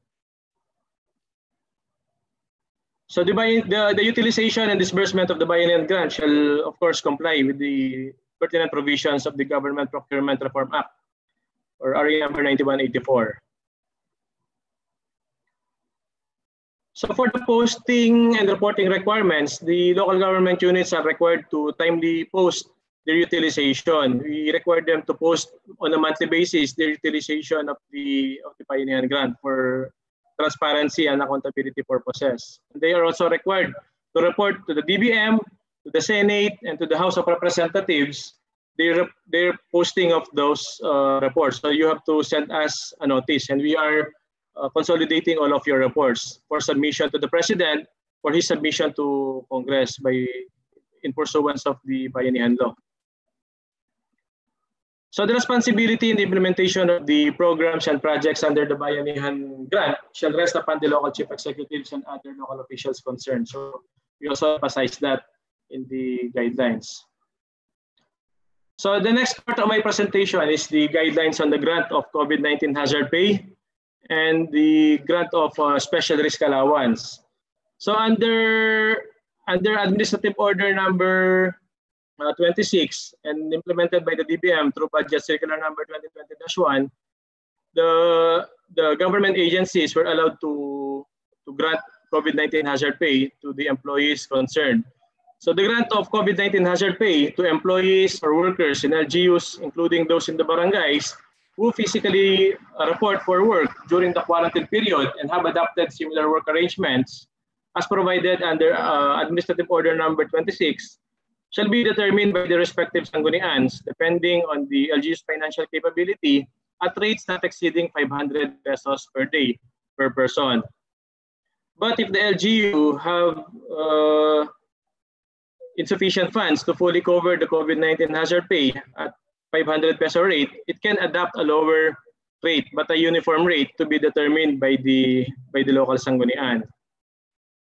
So these are the conditions on the grant of COVID-19 hazard pay. Number one, the conditions set in item 4.0. So yung pagpasok sa trabaho, yung authority from the supervisors of those employees must be secured among others. So the other conditions were prescribed in Budget Circular number 2020-1. And it should also comply with the PS limitation. So the grant of hazard pay is subject to the PS limitation LGU budgets pursuant to Section 325 and 331 of the Local Government Code. And available MOE allotment in the case of COS or contract of service and job order personnel or workers in the LGU. And the grant of COVID-19 hazard pay should be charged against the available local funds. So for the grant of special risk allowance under Administrative Order number 28 and implemented by the DBM through Budget Circular number 2020-2, the government agencies concerned, including the local government units, were allowed to grant COVID-19 special risk allowance to public health workers. So the grant of COVID-19 special risk allowance to public health workers in LGUs, including barangay health workers, shall be determined by the respective sanggunians depending on the LGU's financial capability, but at rates not exceeding the amount equivalent to a maximum of 25% of the monthly basic salary or pay of the workers concerned. And should there be insufficient funds to fully cover the COVID-19 special risk allowance, a lower but uniform rate may be granted for all qualified personnel. So these are the conditions. Similar to the COVID-19 hazard pay, we have prescribed the same requirements for the grant of special risk allowance. Medyo nagkakaiba lang po dun sa specific conditions wherein an employee may be entitled to special risk allowance. But it will still be subject to PS limitation and it will be charged against the available local government budgets. So the last part of my presentation is the indicative 2021 internal revenue allotment shares of LGUs and the guidelines on the preparation of the 2021 annual budgets of local government units. So the Department of Budget and Management has already issued local budget memorandum number 80, dated May 18, 2020. So the purpose of this local budget memorandum was to inform the local government units of their indicative FY 2021 ERA shares based on the amounts certified with the Bureau of Internal Revenue on the computation of the shares of local government units of the actual collections collected in 3 years preceding the year of distribution. So if we are talking about the 2021 ERA, the BIR certified the actual collections made in 2018 because under Section 284 of the Local Government Code, the ERA is computed 3 years preceding the year of distribution. It's computed based on the collections 3 years preceding the year of distribution. And another purpose is to prescribe the guidelines on the preparation of the 2021 annual budgets of the local government units. So these are the considerations that we made in the allocation and computation of the ERA shares of the local government units. Number one, the 2015 census of population, which was declared as official for all purposes, through proclamation number 1269 and the 2021 master list of land area as certified by the Land Management Bureau. So if the Philippine Statistics Authority will be able to finish the 2020 census and the President will approve the 2020 census by virtue of another presidential proclamation, then we will already use that in the computation of the 2021 era. But if we will not be able to receive the approved 2020 census this year, then the era shares of LGUs for 2021 will still be computed based on the 2015 census.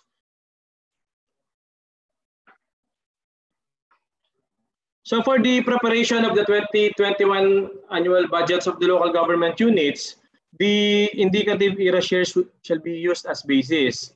So the amount certified by the Bureau of Internal Revenue is around 695.49 billion pesos, era shares of the local government units. This amount is about 46.57% or 7.18% higher than the 2020 era level. So this is the breakdown of the shares of the local government units. So for the provinces, the 82 provinces, including the MMDA, will receive an amount of 159.96 billion era, and the 146 cities will receive the same amount. For the municipalities, 1,488 municipalities, they will receive around 236.47 billion pesos. And for the 41,000 plus barangays, they will receive around 139.1 billion pesos. So some of you may ask me, does the 2021 era already include the collections of the Bureau of Customs based on the Supreme Court decision on the Mandanas case? The answer is hindi pa po, because the Mandanas ruling will be implemented starting 2022. So the Supreme Court has already clarified that it should have a prospective application or implementation. So it will be in 2022 that we will start implementing the Supreme Court decision on the Mandanas case. So the era shares of local government units in 2021 were still computed based on the national internal revenue taxes. It did not yet include the collections of the Bureau of Customs, among others. So the priorities in the use of ERA, of course, the statutory provision of providing the 20% development fund, but we just made an emphasis on the guidelines in the utilization of the 20% development fund. Although we are now working with the ALG on institutionalizing the leeway granted to the local government units under Joint Memorandum Circular number 1 issued this year, which gave the local government units greater leeway and flexibility in responding to the COVID-19 situation. So we are carefully studying the possibility of either expanding further the projects or just prescribing the negative list, and that the LGUs implement programs and projects which they deem is necessary for their respective constituents or in the respective localities. So that is still being studied, but the local government units will be duly consulted by the DBM and the ALG for policymaking purposes. So also we emphasize that for the LGUs that are still implementing enhanced community quarantine, they may still do away from preparing their respective annual investment program, but with the condition that upon normalization of the situation, they should have already approved or prepared and approved their 2021 annual investment program, which will serve as their basis in their preparation of their 2021 annual budget. So given the uncertainty on when the COVID-19 pandemic will end, we still required or encourage the local government units to provide funds for COVID-19 related programs, projects, and activities as may be necessary. So the specific programs and projects that may be implemented by the local government units or that may be funded by the local government units in their respective 2021 annual budgets should be based on what is actually needed and necessary in coordination with the pertinent agencies of the national government, such as the Department of Health and the National Economic and Development Authority when it comes to the adoption of the the recovery plan as discussed earlier by the previous speaker.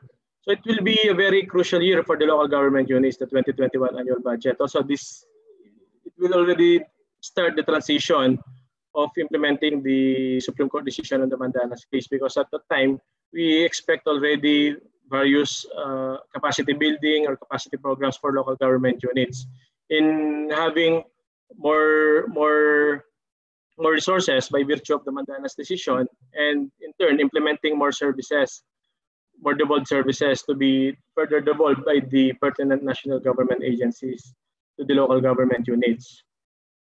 I think that's the last portion of my presentation.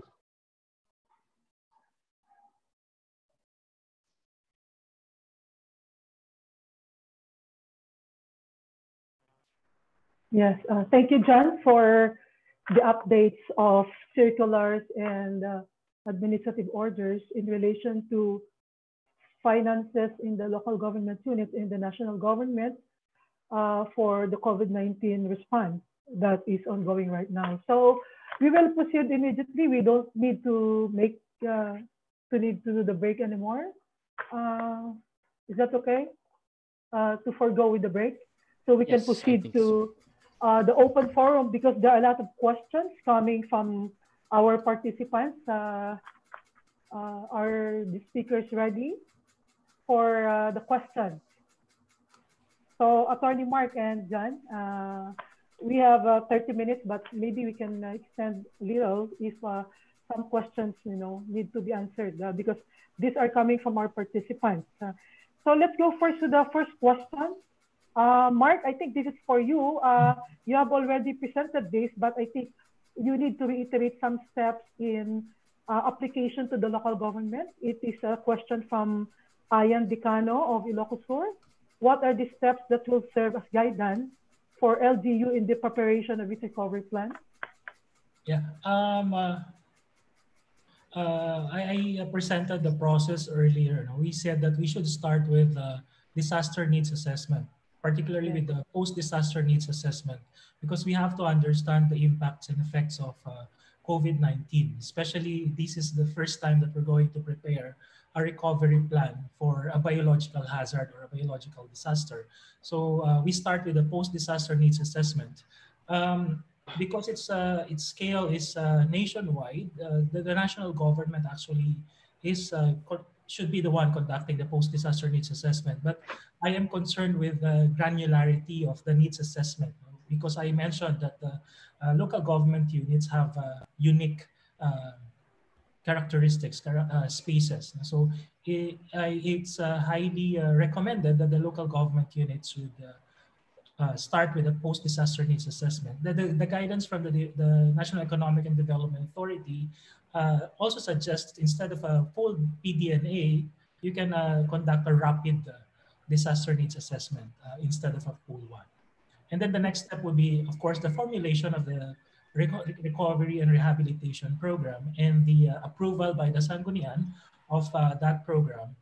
And if it requires funding from the national government, we have to also submit the Sanggunian approved program to the higher level Disaster Risk Reduction and Management Council, as well as to the National Disaster Risk Reduction and Management Council. And the more important process, of course, is the updating of the investment program. So that would provide basis for the adjustment in the budget, for example. So that's the process for recovery and rehabilitation. Thank you, Attorney Mark. So huwag niyong kakalimutan yung apat, no?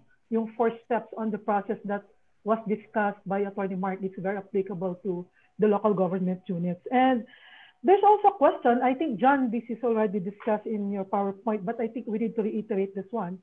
So would there be a significant change in budgeting rules pertaining to the use or allocation of development fund and the calamity fund? So with the additional development fund that can be used by the local government unit, what are the significant changes in budgeting?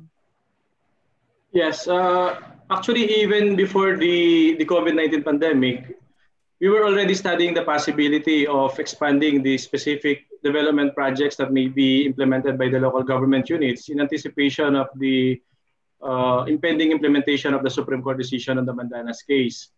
So even before the pandemic, as early as last year, we were already contemplating on removing the project menu, but instead prescribe the negative list or the programs and projects that cannot be funded out of the 20% development fund. So this will include, of course, the administrative expenses, which are part of the operating expenses of the local government units.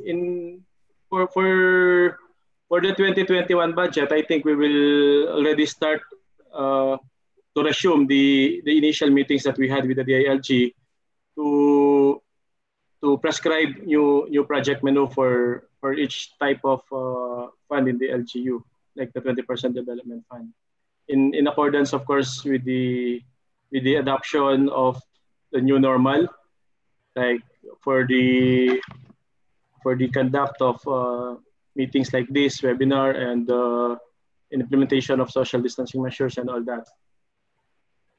Oh, by the way, that question came from Christopher Frias from Camagini School.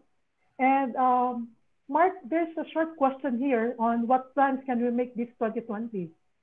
So very short term. Ano daw yung planong pwede natin gawin ngayong 2020?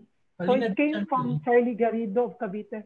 Yeah, in addition to the recovery and rehabilitation plan, well, of course, you have to update your investment plan. So for 2020, because we're in the middle of the year, I don't think we have enough time to prepare for other plans as well. The national government requires, in addition to the comprehensive land use plan and comprehensive development plan, requires local government units to prepare several thematic and sectoral plans. I noticed additional plan required from the LGU when it comes to road development, which was the memorandum circular is still under consideration. So in terms of plans, yeah, the more important one would be the recovery and rehabilitation. And it will require time from the LGU to prepare that. So I think that's the more important plan that has to be prepared for 2020. Yeah. Okay, so next question is coming from Eddie Chongson. This is just a question that came, John, when you were presenting. So why do you charge the training of teachers? This is COVID-19 related. We need to train teachers for remote learning. So where can you charge that? Can you charge it to the 20% development fund or to the Bayanihan grant? That was in addition to the regular funds of the local government unit? For the training for teachers, we have already conducted a meeting with the Department of Education and the Department of the Interior and Local Government. So we are also revisiting the existing guidelines to expand the project menu, of course, consistent with the authorized programs and projects under the Local Government Code of 1991. The uses of the CEF are provided under the Local Government Code, and since it is an act of Congress, we cannot just expand the uses. So what we will do is to list or include in the allowable list the specific programs and projects that fall within the purview of each authorized program or project. Under the Local Government Code, the CEF may be used for the operation and maintenance of schools. So we are now studying the possibility of including also COVID-19 related programs and projects for the teachers to adapt to the new normal, like the adoption of online classes and other related mode of teaching. So for the 20% development fund, I saw one question here raising the possibility of expanding the use of the CEP. So for the use of the CEP, we are now working with DepEd and the ILG, and we expect the guidelines to be issued very soon. So other than the CEP, the LGU is not prescribed from providing trainings to teachers as long as it is consistent with the basic principles under the Local Government Code of 1991. Under the Local Government Code of 1991, I think they can use local funds naman for the training of teachers, but it should not in any way duplicate the trainings being provided already by the Department of Education. Okay, so it depends on the interpretation. There are ways to do it because the classes will be in August 24 already, right? So may paraan from the funds that we have right now.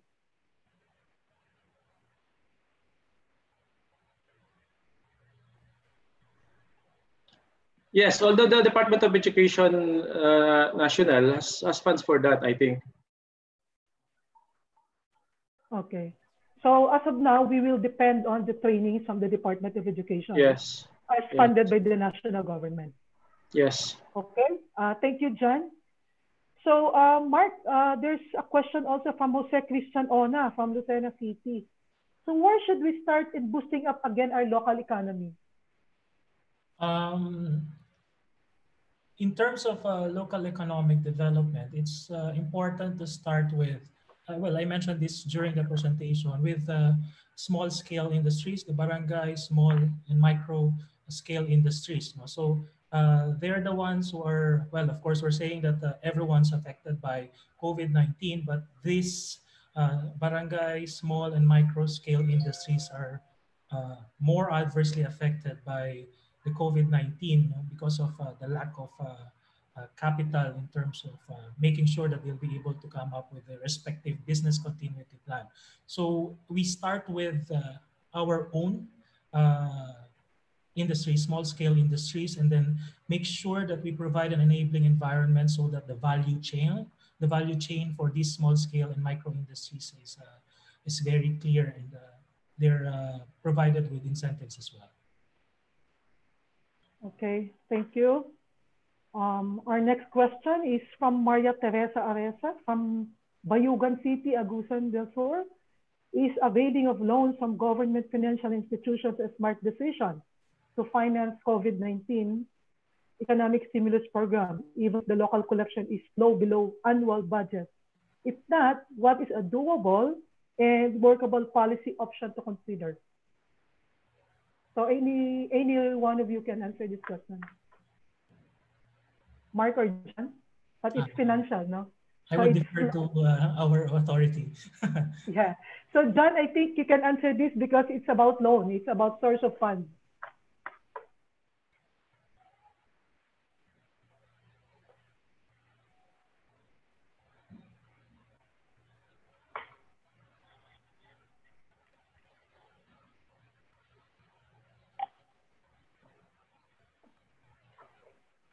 Sir John? Yes, okay. Well, the local government units are not proscribed from entering into loan, but the Department of Finance has the policies for the local government units before they can enter into a loan agreement. Specifically, the Bureau of Local Government Finance, they have the specific policies for that. So as long as they comply with the policies issued by the Department of Finance, specifically the Bureau of Local Government Finance, then I think the local government units can exhaust all available ways on how to provide for funds or like entering into loan with the financial institutions. So they are allowed. They can enter into a loan for COVID-19 related response program? Yes, as long as they comply. First, to consider is the borrowing capacity of the local government units and the capacity to pay, of course. Because, for example, under the Local Government Code of 1991, they have a limit on how much they can allocate in their budget for the amortization of loan, like the 20% debt cap. So if they will not be able to comply with that debt cap, then that will be one requirement that they may not be able to comply, and that may tend the Bureau of Local Government Finance to deny the loan that the LGU may want to enter. Okay, thank you for that clarification. So there's another question here. How are you going to cope with pandemic? In what way are you going to engage a plan if this pandemic will last for a long time? So this is coming from Renz Tabien of Cavite. I think, Mark, this is addressed to you. So in what way are you going to engage in a plan if this pandemic will last for a lifetime? We're not sure when the pandemic would end, but we are proposing on using several tools so that we'll be able to continue planning. Before we're not, well, even before we've been doing webinars, but it's not as popular as now. So we have been transitioning to the use of digital technology in terms of communicating, in terms of dealing with several demands of our work. So I think in terms of engaging, that's one of our actually problems in terms of urban planning. Urban planning requires several workshops that have to be conducted so that you'll be able to produce, for example, a comprehensive land use plan. So we're now looking at the possibility of using the internet and the digital technology so that we'll be able to continue the workshops. We have tools like the web democracy. In our Center for Neighborhood Studies, we're promoting the use of immersive technology, the virtual, augmented, and mixed reality technology. So we have a program that is being prepared for that, so that we'll be able to continue planning with our stakeholders. But the government has to really invest in digital technology, because in terms of internet speed, for example, we're lagging behind our counterparts in Southeast Asia. So investment in digital technology is required. We have a law that requires all public areas in the Philippines should have access to Wi-Fi, but it has yet to be implemented. It's because of course, the issue of funding. So that's how I see engaging our stakeholders. We use digital technology. We can even use cell phones. We have chat conference, for example, text conference. In other countries, we do chat conference. We use Twitter. So we communicate through Twitter. We have a conference using Twitter. So we use technology for planning. So for the needs assessment, there's really a need to invest on ICT. Yes. At this point, it is already a need. Yes, thank you. And John, there's a question from Priscilla Gina Magbuhos from Quezon, Lukban. Gumaca. I'm sorry, it's Gumaca, Quezon. Should the local chief executive submit a liquidation of all the cash donations? Yes, that's a basic requirement, not just of the DBM, but of the Commission on Audit. So when we talk about cash donations, usually it has to be receipted by the treasurer, of the local government unit. And by the local accountant. And the accountant. What about the cash donations that are named after the LCE? How do you treat that? Because it happens sometimes. Well, under the local government code, all accounts received by the local government units should be properly accounted for, and they form part of the general fund of the local government unit. So the utilization of those funds should be clearly recorded by the LGU, and the corresponding report should be prepared by the local officials concerned, including the local chief executive. So even if the cash are donated under the name of the local chief executive, he or she has to put it in the coffers, of the treasury. Well, that's a case-to-case basis. What if the one who donated it is a relative of the local chief executive, and the donation is a personal donation to the local chief executive? So it is case-to-case, I think. But if it is intended for the local government unit and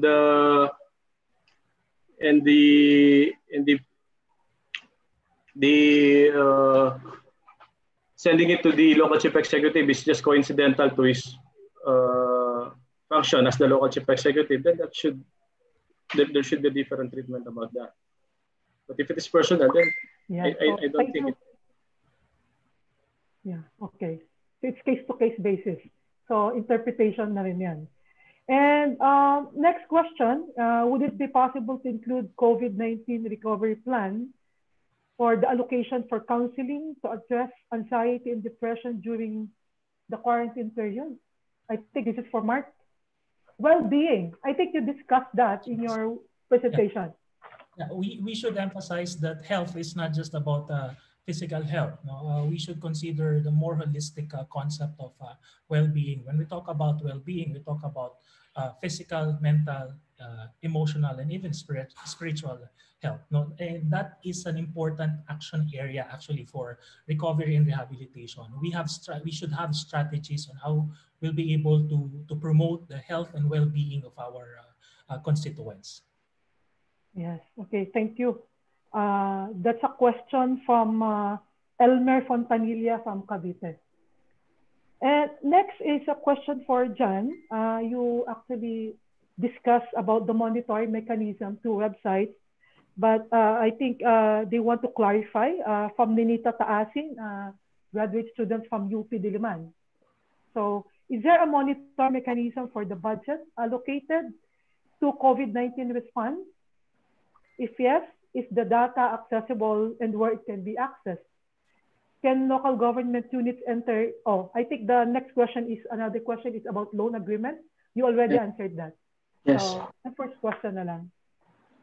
For the allocations to the local government units, yes, we have a monitoring, and the local government units submit to us the notice of posting of the reports in their respective websites on in conspicuous places in the local government unit's jurisdiction.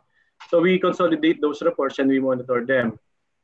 Part of the guidelines that we intend to issue come August or September of this year is the submission of the complete list of programs and projects implemented by the local government units out of their respective allocations from their Bayanihan grant, which will also serve as our basis in determining how much should be reverted by the LGUs to the Treasury. So those reports will tell us if the LGUs were able to fully utilize their allocations and if they utilized it for the intended purposes. So we will do this in coordination with the Commission on Audit and perhaps with the Department of the Interior and Local Government to ensure full transparency and accountability in the use of the funds released to the local government units. For the other funds released by the DBM for COVID-19 related programs and projects like the Department of Health, the SWD, and or the other government agencies, I'm not actually really familiar with the existing policies because there's another bureau handling those. But what I'm sure of is there are established monitoring system because that's a policy being spearheaded by the Department of Budget and Management jointly with our partner agencies, the government. Okay, thank you. There's another question from Irvi Rodriguez of Santa Rosa, Laguna. What should be the priority investments of LGUs during pandemic towards the recovery period? So any of you can answer that actually. Yeah, I think I already mentioned that in the presentation. I identified several major action areas. So the major investment, I also mentioned that when I answered the question with regard to how to engage our stakeholders. So the primary investment of the LGU should be focused on providing infrastructure, both physical and soft infrastructure. And this includes the capacity building and capacity enhancement of our local staff and officials in terms of, for example, we are now in fourth industrial revolution. We have to maximize we have to harness and maximize big data. So our local government unit should be able to provide capacity enhancement and capacity building programs to the local staff in terms of big data science and analytics. Also in terms of, because COVID-19 is a health issue, we should make sure that our health system, health infrastructure is very well prepared to another pandemic. We implemented the community quarantine because we know that our health system won't be able to accommodate the number of infections that we have. So we just try to flatten the curve. But to make the communities more resilient, we have to invest more on health infrastructure and relate it to local spatial planning as well. Okay, thank you. There's a question from Annalyn Flores. John, I think you're the one who can answer this. So aside from the funding that you mentioned, what are the external funding sources for LGU COVID-19 response? External sources, so beyond the government, would you know of external sources that the local government units can tap for their COVID response PPAs? Well, for the national government, what we only have so far is the bayanihan grant to local government units. And given the tight fiscal program of the government brought about by the COVID-19 pandemic, we do not have any other pending study or proposal to release additional funds to the local government units. About external funding, are there any international organizations communicating with the national government for grants? Or actually, support? it's the Department of Finance that coordinates with those partner agencies like the World Bank, Asian Development Bank, and the International Monetary Fund. But what they provide to us are not actually funds, but technical assistance in most cases. Yes. So this will be part of our next webinar from representative from the Department of Finance. So there's another question here. Mark, it's directed to you. Can you suggest, although you're not a legislator, but it's directed to you, so I have to read it to you. Can you suggest relative ordinances to regulate the movement of the community despite the lifting of quarantine guidelines? Yeah. Yes. We have to be very, very careful when we come up with ordinances that affect the right of the people to travel. Yeah. Because we have the Filipinos have constitutional right to travel, and they have the freedom to select their abode. So we have to be very careful with regard to that. But in urban planning, we have this concept of physical determinism, where we can encourage certain movements. For example, if you would want people to walk, then you provide an enabling environment for them to be able to walk. You know, you provide infrastructure, you provide physical infrastructure for them to be able to walk. If you would want people to congregate and interact with each other, you provide open spaces. So the design of these physical spaces would be able to, in certain ways, regulate the movement of people. But ordinances in relation to movement of people should be crafted very, very carefully.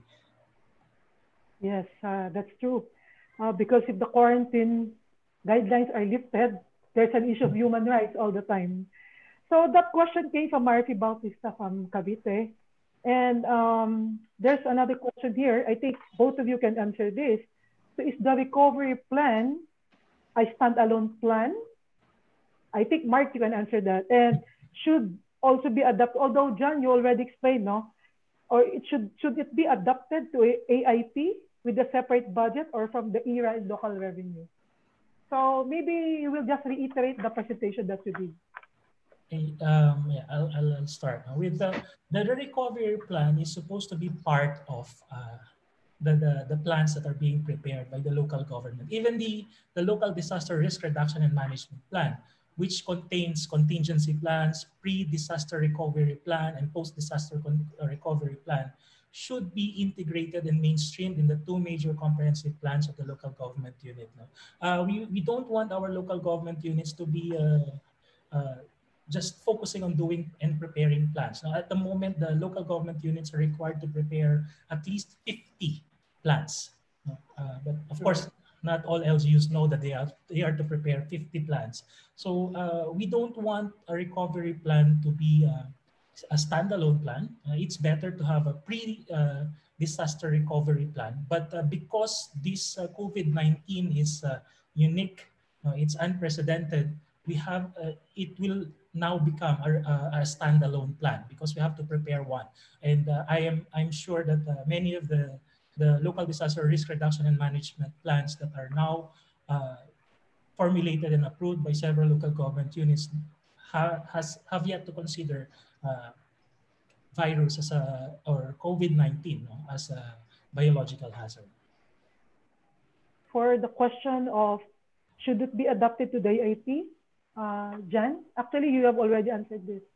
Yes, we made an emphasis in local budget memorandum number 80 that the LGUs are required to align their local development plans, their investment programs and budgets to the social and recovery plan that may be adopted and approved by the national government. We always do that every year, that whatever is the plan of the national government, the LGUs should synchronize or harmonize their plan with that national development plan or national plan. Yeah, that's true. Thank you for that. And there's a question from Christine Marie Miranda from the LG Central Office. So in order for LGUs to have people-centered COVID-19 recovery plans, they should ensure full participation of people. No? So you discussed this a while ago, Mark, participation of people from planning to implementation to analysis and evaluation of policies and programs. Her question is, how should the local government units reach the marginalized? We've been advocating for a participatory planning process in the School of Urban and Regional Planning. But yes, I agree that it's very difficult to actually reach out to the marginalized. For some, for example, they would rather go to work and earn their living for the day instead of participating in several workshops. But the strategy that we could use in terms of making sure that this marginalized sector is integrated and part of the process is that there are two strategies actually. One is to appeal to their civic duty, that we educate them and make them realize that their participation to the planning process is part of their civic obligation. If that fails, then we appeal to their material interest. But we don't say that we provide material things to this marginalized sector. What we would want to do is to explain to them really, really well that the planning process would redound to their own benefit later on. So that is appealing to their material interest. But the most important thing that we have to make sure that is present is to develop trust between the marginalized and the local government unit. And that trust development takes time. We've experienced working with several neighborhoods in Manila and Batangas. It took us 2 years to develop the relationship and rapport that we have now with them. And because of that trust building process, every now and then we can just tell them, oh, we have this activity, can you help us? No, so that's easy. Yeah, trust is very important to be developed between the government and especially the marginalized. Yeah. So that's the inclusive, inclusive provisions of the law. And Jan, in your presentation, you mentioned about financial assistance not allowed in the Bayanihan grant. To clarify from you, if that is so? Yes, that's correct. It was clearly provided in the local budget circulars governing the utilization of the Bayanihan grant that the allocations of the LGUs cannot be used for financial assistance. We provided it explicitly in the negative list in order to avoid the possibility on the part of the local government units of interpreting that it is a part of the other necessary programs, projects, and activities that the LGUs may implement. So in order to avoid the ambiguity, we made it clear in the local budget circular that it cannot be used really for financial assistance because the national government has already provided financial assistance through the social amelioration program and in the other programs of the other national government agencies. So we tried also to avoid double funding. And not double funding, but duplication of subsidies to the constituents of the local government units. But the local government units, many of the local government units have already allocated out of their available local funds, but not from the Bayanihan grant to LGUs. Okay, so in addition to the financial assistance that it's already in the annual budget, after DBM allowed the use of 20% for COVID-19 response, it means that there can be an allotment of additional budget from the development fund for financial assistance. For the guidelines on the utilization of the 20% development fund, it was not included in the negative list, and we have already made an opinion jointly with the DILG that it can be used for financial assistance, the 20% development fund of the local government units. Okay. So the within the Bayanihan duration grant, of the state of calamity. yes, cannot be allowed, but for the 20% development fund, you can use it until the 6 months, no? That Yes. was declared by the president, which started last March 26th. Yes, that's correct. Okay. Okay. So there's another one here. How can LGU cope with the normal? So I think with the new normal, I'm sorry. So I think, Mark, this is part of your planning presentation. So how can you cope with the new normal? Coping with the new normal is difficult, but the suggestion that I made earlier with regard to rehabilitation and recovery planning, I provided three key points. One is to use the concept of building back better as our principle for planning. Second is we have to reimagine our local government territory as a system, and not just a physical territory, but as a system that is comprised of several components: social, cultural, technological, and even methodological components. No? And third is we have to reconceptualize spatial planning. And spatial planning is not just about land use; it is also about lived experiences of our stakeholders and residents. That's why for that to happen, we are advocating for the use of the neighborhood concept in urban and regional planning. We've been planning cities, municipalities, and provinces, but we're thinking that the cities, municipalities, and provinces are homogeneous. No? By looking at the neighborhood level, we will be able to provide a certain degree of granularity in terms of understanding our cities, no, our municipalities, our provinces. So there. Yeah, thank you. Due to our time limitation, we will be reading the last question, but we will forward all the questions to the speakers so they can provide answers, if it's okay with John and Mark. And maybe you can provide answers to CLRG, and then CLRG will forward it to the resource speaker. So this is the last question from Board Member Sherlyn Macasarte from Cotabato. As local government unit which depends so much on IRA, how do we sustain our financial resources considering the impact of COVID-19 on our economy? I think, John, that is for you. Yes. Well, looking forward, starting with the 2022 budget cycle, the local government units are expected to have an increase in their respective IRA shares with the implementation of the Supreme Court decision on the Bandanas case. So by 2022, we expect the local government units to have around 25 to 30% increase in their IRA. So yun po. But other than that, I think it is the Bureau of Local Government Finance that can provide assistance to the local government units in the, say, imposition of taxes, fees and charges, and other local revenue generating measures that they may want to implement to have more resources in addressing the pandemic. Okay, thank you. We now come to the integration. It's a very stimulating engagement between the speakers and the participants with the questions. And I think the participants are so passionate in coming up with very good plans. That's we have those questions. And in looking for resources in order to meet the needs of their constituents. And there are important pointers that were provided by our two speakers. So on the part of Mark, for the planning process for the recovery plan. So there are two important pointers for the planning process. That number one, there is a need to prepare plans because it will determine the readiness of the local government units of disasters or any emergency like the pandemic, the COVID-19.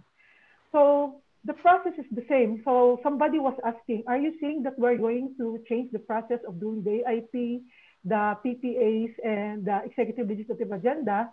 That is not the point of Attorney Mark. When he thought about rethinking the planning, it means we need to focus on the needs.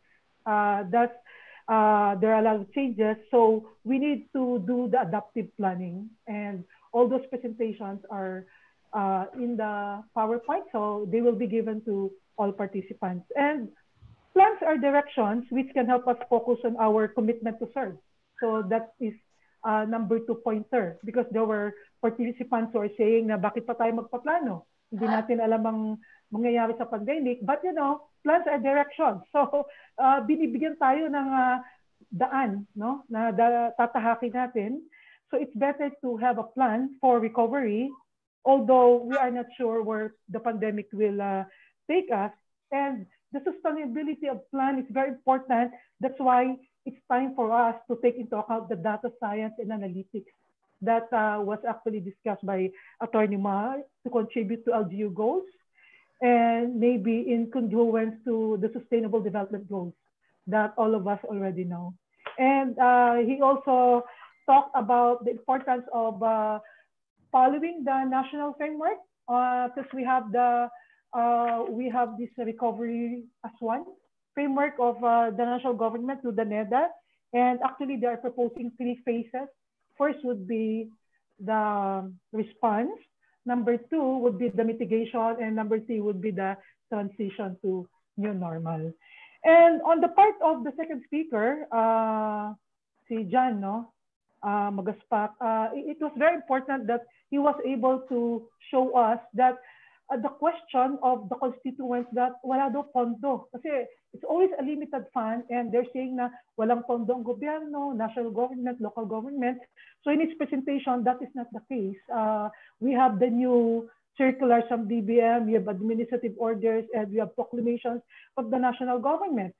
So on top of the disaster risk and reduction management funds of the local governments which are already available, we can now use the development fund. So yan ang difference ngayon. But of course, we have to comply with the rules and regulations prescribed by DBM, by the ILG, and the COA. And in addition, also, we have the Bayanihan grant that was offered, that was forwarded already. You know? It was already given to the local government units, and the computation, because some LGUs are comparing bakit si LGU A ganyan nakuha, si LGU B ganyan. So very clear naman sa presentation kanina ni Jan that the basis is the ERA. No? So for the municipalities in the cities, there was a computation for 1 month ERA for them, and for the provinces, 1 month ERA. So yun yung mga additional sources natin. And there was a question also of, do we only depend on the national government funds, the grants, and the local government fund, because funds are always limited. So there was a question of, is there an external funding? Of course, alam naman natin sa local government units yan, ang dami-daming nagdo-donate, no? Mga volunteers, galing abroad, galing sa mga kababayan natin. But then there was an emphasis, no, on the transparency, accountability, and responsibility on the reporting that was presented also. And of course, for good governance, always being conducted and being applied by the local government officials. So there are 3 proposals from the participants on what should be the priority programs and projects and activities. And that were also actually agreed by our 2 speakers. This T would be the ICT. It's about time that we invest on information, community, and technology. Because as what we are doing right now, imagine, before we are doing seminars and workshops and TLRG. Nakakamiss na ngayon. But, you know, the COVID-19 did not stop us. We are here. We are doing the webinar. And this is happening because of ICT. So it's time to focus on that. Number 2, of course, there were 5 questions on the well-being. No? So well-being of the constituents, it's true, it's happening in our areas. Marami nang nadidepress, maraming emotionally distressed because of the effect of the COVID-19. So local government units also has to provide, no, and invest ways to focus on this well-being of the constituents and also the well-being of the local leaders. And lastly, it was discussed also the importance of agriculture.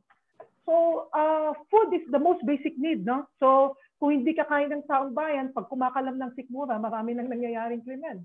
So as local government officials, it's important that we focus on food self-sufficiency. And kanina, nabanggit nga ni Mark is food self-sufficiency.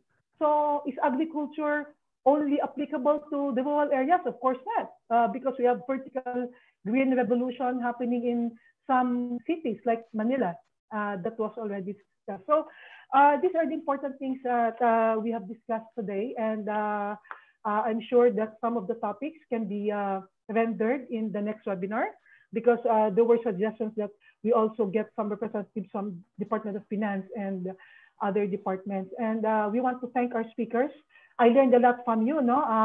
Napakabatang mga experts. Yan ang nakakatuwa, because in our new generation, may mga bata tayo talaga that we are really focused on this. We have experts on planning, we have experts on financing. And we thank the CLRD for coming up with this kind of webinar with the topic that we have right now. And for the participants, we want to thank you for your participation, active engagement. And I just want to remind everyone, we are busy taking good care of others, and sometimes we forget that we also need to take care of ourselves. We always remind everyone, please stay safe, no? But minsan, as local leaders, we want to leave a legacy, and we really want to provide for our constituents, and sometimes there are instances that we forget to stay safe. Yan ang huwag natin kakalimutan. Kasi pag nalimutan naman natin yung ating kapakanan bilang local government officials, bilang empleyado, no? Baka mamaya wala nang mag-iisip ng tamang plano at ng tamang pamamaraan ng paggastos ng ating mga pondo sa local government unit. So, thank you. Stay safe, everyone. God bless you. Thank you po. Thank you po, Miss Pearl. Thank you rin po kay Sir Mark and Sir John. For this, yung next po na part ng ating program ay presentation of certificates. So I would like to ask our director, Professor Alice Celestino, for the presentation of certificates po. Ma'am Alice? Yeah, I'm just going to give the closing message. I think the presentation of certificates, I think is that you, Sally? But anyway, this I will just read the certificate to be awarded to our participants. So first of all, I would like to express our appreciation to Attorney Mark Anthony Gamboa for agreeing to serve as one of our resource persons for this webinar on planning and financing recovery plans for the LGUs. Thank you so much, Attorney Gamboa, for your contribution to this webinar, for your invaluable contribution to this webinar. And the next one is, of course, our next certificate. I would also like to extend our gratitude to Director John Aris Macaspac of DBM for serving as a resource person for this webinar. We hope to see you again in our upcoming webinars. Thank you so much for the very informative presentation that you made on, say, budgetary guidelines. This is really helpful for our LGUs. And of course, to our dear Pearl Angeli Pacada, our longtime partner, LGC's longtime partner in our learning activities. So, former Vice Governor Pearl Pacada was a long-term legislator, and she was able to moderate this webinar, very interesting webinar, and to add on her insights on the webinar. Thank you so much, Pearl Pacada, for serving as a moderator and for integrating the webinar for this morning. Okay, we hope again to be with you. We hope that you can join us again in our upcoming online learning sessions. Are there more? And of course, our partner, the League of Vice Governors of the Philippines, marami pong salamat for collaborating with us. We hope to work with you in the coming years. Although hindi po natuloy yung ating study tour outside the country, pero we still plan to collaborate with you in this kind of endeavors. So marami pong salamat sa inyong lahat. And in closing, I would like to say that I myself enjoyed so much the seminar. It was very informative and intellectually stimulating. So on behalf of the Dean of this college, Dean Dan Sagil of the National College of Public Administration, I would like to express again our utmost gratitude to all the participants who I think came from all over the country. So thank you so much for joining us, for showing your interest in this webinar. And I'm sure you have learned a lot of things from this webinar. This is just the start of our learning sessions. We will be conducting more of this in the coming months. So expect to hear from us again. And of course, this seminar will not become a reality without the hard work of our staff, our hardworking staff led by Sally Hamig. And so thank you so much, Sally, for your initiative to conduct this seminar. So as I have said earlier, this is just the start of our collaborative learning process. We will have more of this type of seminars. We have a lot of challenges ahead of us. We've learned a lot of things from this webinar, but how do we apply what we learned from this seminar, especially the planning process? We should not be content with the traditional ways of learning. As Attorney Mark has said, we should learn to be more adaptive, more flexible in our planning. We should be more evidence-based in planning. So gagamitin po natin yung ebidensya or data in making our recovery plans. And to do that, we also need to improve or upskill the competencies of our local planning staff. Kasi hindi naman overnight na ma-acquire natin yung skill natin sa paggawa ng plano. Like for instance, the use of data, big data in making recovery plans. Kailangan din ma-retool o ma-improve yung competence ng ating local staff in planning as well as in financing. Sa financing naman, we can see siguro difficulties kasi government money is not enough, so we should explore non-traditional ways of funding. So hindi lang galing sa gobyerno. We should also consider the private sector, like ano kaya yung mga partnerships that we can do with the private sector. So siguro we should think of public-private partnership more seriously.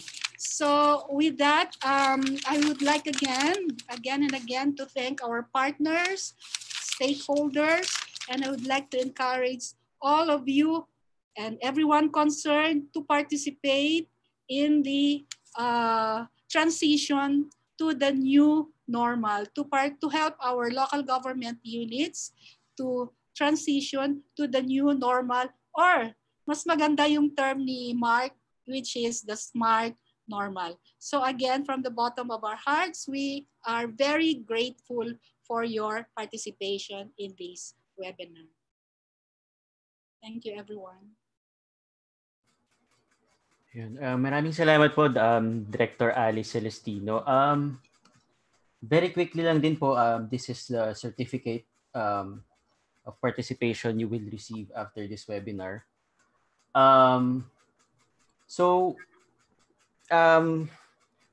Before we end this webinar po, I would like to ask everyone to please fill out our online feedback form.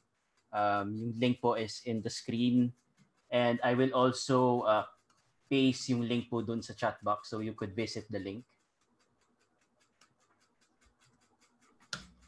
Ito pong yung ito, yung mga sasagot lang din po nung online feedback form namin, yung magbibigyan din po namin ng certificate of participation. So please fill out our feedback form. And also, we will start preparing your certificates on June 29th, Monday, after collating your responses from the feedback forms.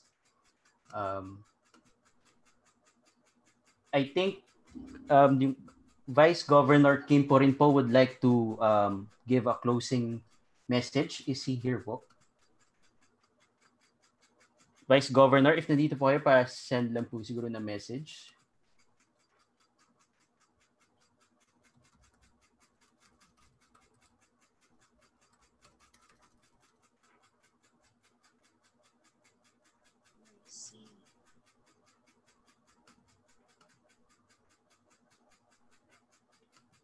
I think po wala si Vice Gov. Anyway po, ayun po, maraming salamat po sa pag-attend nitong webinar.